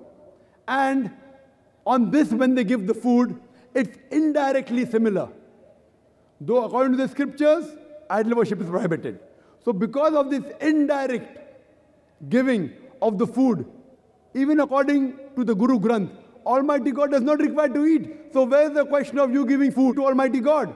Quran says in Surah Anam chapter 6 verse number 14, Allah feedeth everyone but does not require to be fed. So where is the question of you giving food to Almighty God? So sister, you are not following the Adi Granth. Now because you are not following the Adi Granth, Almighty God does not require food. He can sustain without the food. He is the one who feedeth everyone. Hope that answers the question. I would request the brothers to be seated for 2 minutes as we close. I would request our honored speakers who have come from USA, Canada to kindly come on stage. The brothers would like to have a glimpse, and we have this grand successful. We request Brother Yasir Fazaga, Sheikh Jafar Idris, kindly come on stage with Dr. Zakir Naik. Let our audience have a view of our wonderful speakers who have come all the way thousands of miles. They have come here to share their views. Many of our audience was not here on the other days. We'd like them to have an idea. We request the audience to kindly be seated for 2 minutes as we finish the closing ceremony. And I request Brother Dr. Bilal Phillips, Brother Yasir Fazaga, Dr. Jafar Idris from Sudan, Dr. Othman Siddiqui Arkari from Saudi Arabia, Qari Sherzad, and Dr. Mamdu Muhammad to kindly come on stage. Brothers and sisters, kindly give them a good farewell from Mumbai. Allahu Akbar. Takbir. Jazakallah khair for being with us. Captain Ashar Memory also from Saudi Arabia. They have been giving talks for all the last 10 days. We had 6 sessions every day. And it was a wonderful time having them. We all have, the audience as well as the speakers have, I'm sure, appreciated, enjoyed the sessions, and on a whole, the conference focus of creating a better awareness and understanding of Islam and its message of peace and help remove misconceptions about Islam has been served, mashallah. Allahu Akbar. I would request Dr. Zakir just thank them in a half a minute. On the microphone, our wonderful speakers who have come all the way from USA, UK, and other countries. Some of our speakers, of course, have already left. Brother Anwar Ibrahim, Abdul Rahim Green from UK, Salim Al-Amri from UAE, Dr. Ahmad Saifuddin and others, and of course the former Imam of the Masjid Al-Nabawi, Medina, and others have already left. Those who are here are present here. Dr. Zakir, to give his final words. Firstly, I'd like to thank Allah subhanahu wa ta'ala for making this 10-day Islamic International Conference to be a grand success. And it's only because of Allah's help that this was possible. And secondly, I would like to thank our learned scholars and speakers, mashallah, who have come from different parts of the world, from different countries, from USA, from UK, from Saudi Arabia, from UAE, from Malaysia, and various different countries. Without them, this event would not have been possible. And though they are very busy, mashallah, most of them stayed for 10 days. And I thank them for their efforts. And inshallah, Allah will bless them, and inshallah pray to Allah subhanahu wa ta'ala to grant them Jannah. And last but not the least, I would like to thank all the audiences. That's Brother Yusuf Estes also from USA. From Texas. From Texas, USA. We have other speakers, some in the TV studios. And I would like to thank the people of Bombay and the people of India who have come from different parts of Bombay to give us a patient hearing and to accept the message of peace. Thank you. Yes, Brother Dr. Bilal Philip would like to have a word. Assalamu alaikum wa rahmatullahi wa barakatuh. I'd just like to thank you all on behalf of all of the speakers who have come. We have been welcomed here in Bombay, in India. We've had a very good time here. And we thank you all for your support and benefit, your useful questions. And we ask Allah to bless you all and to guide those of you who haven't found their way to Islam as yet. And we ask Allah to bring peace to this land and to the world through Islam. Assalamu alaikum wa rahmatullahi wa barakatuh. Jazakallah khair, brothers. We request our audience to kindly, as the speakers move down, give them a hearty with a takbir, Allahu Akbar, as they move into the pavilions. And may that is Captain Al-Shamimri, an ex-pilot with the Air Force and also with the Saudi Arabian Airlines. Yes. I would like just to say one word to the brothers. May Allah reward them all, beginning of Dr. Dakir Naik and the unknown soldiers, the people who are behind the screen, who have done a lot of good effort and duties all these 10 days. May Allah reward you. If we don't know you, Allah knows you. Allah will reward you, inshallah ta'ala. We thank you all. Assalamu alaikum wa rahmatullahi wa barakatuh. One word. Peace. Assalamu alaikum, y'all. Thank you, brothers. We thank Allah subhanahu wa ta'ala for making this program possible. Lastly, and we request you. Lastly, I would like to personally thank that, as many are aware, that we have got more than 2,000 volunteers, 1,000 from Bombay, 1,000 from different cities of India, and they stayed here for about 12 to 15 days. That come a couple of days earlier.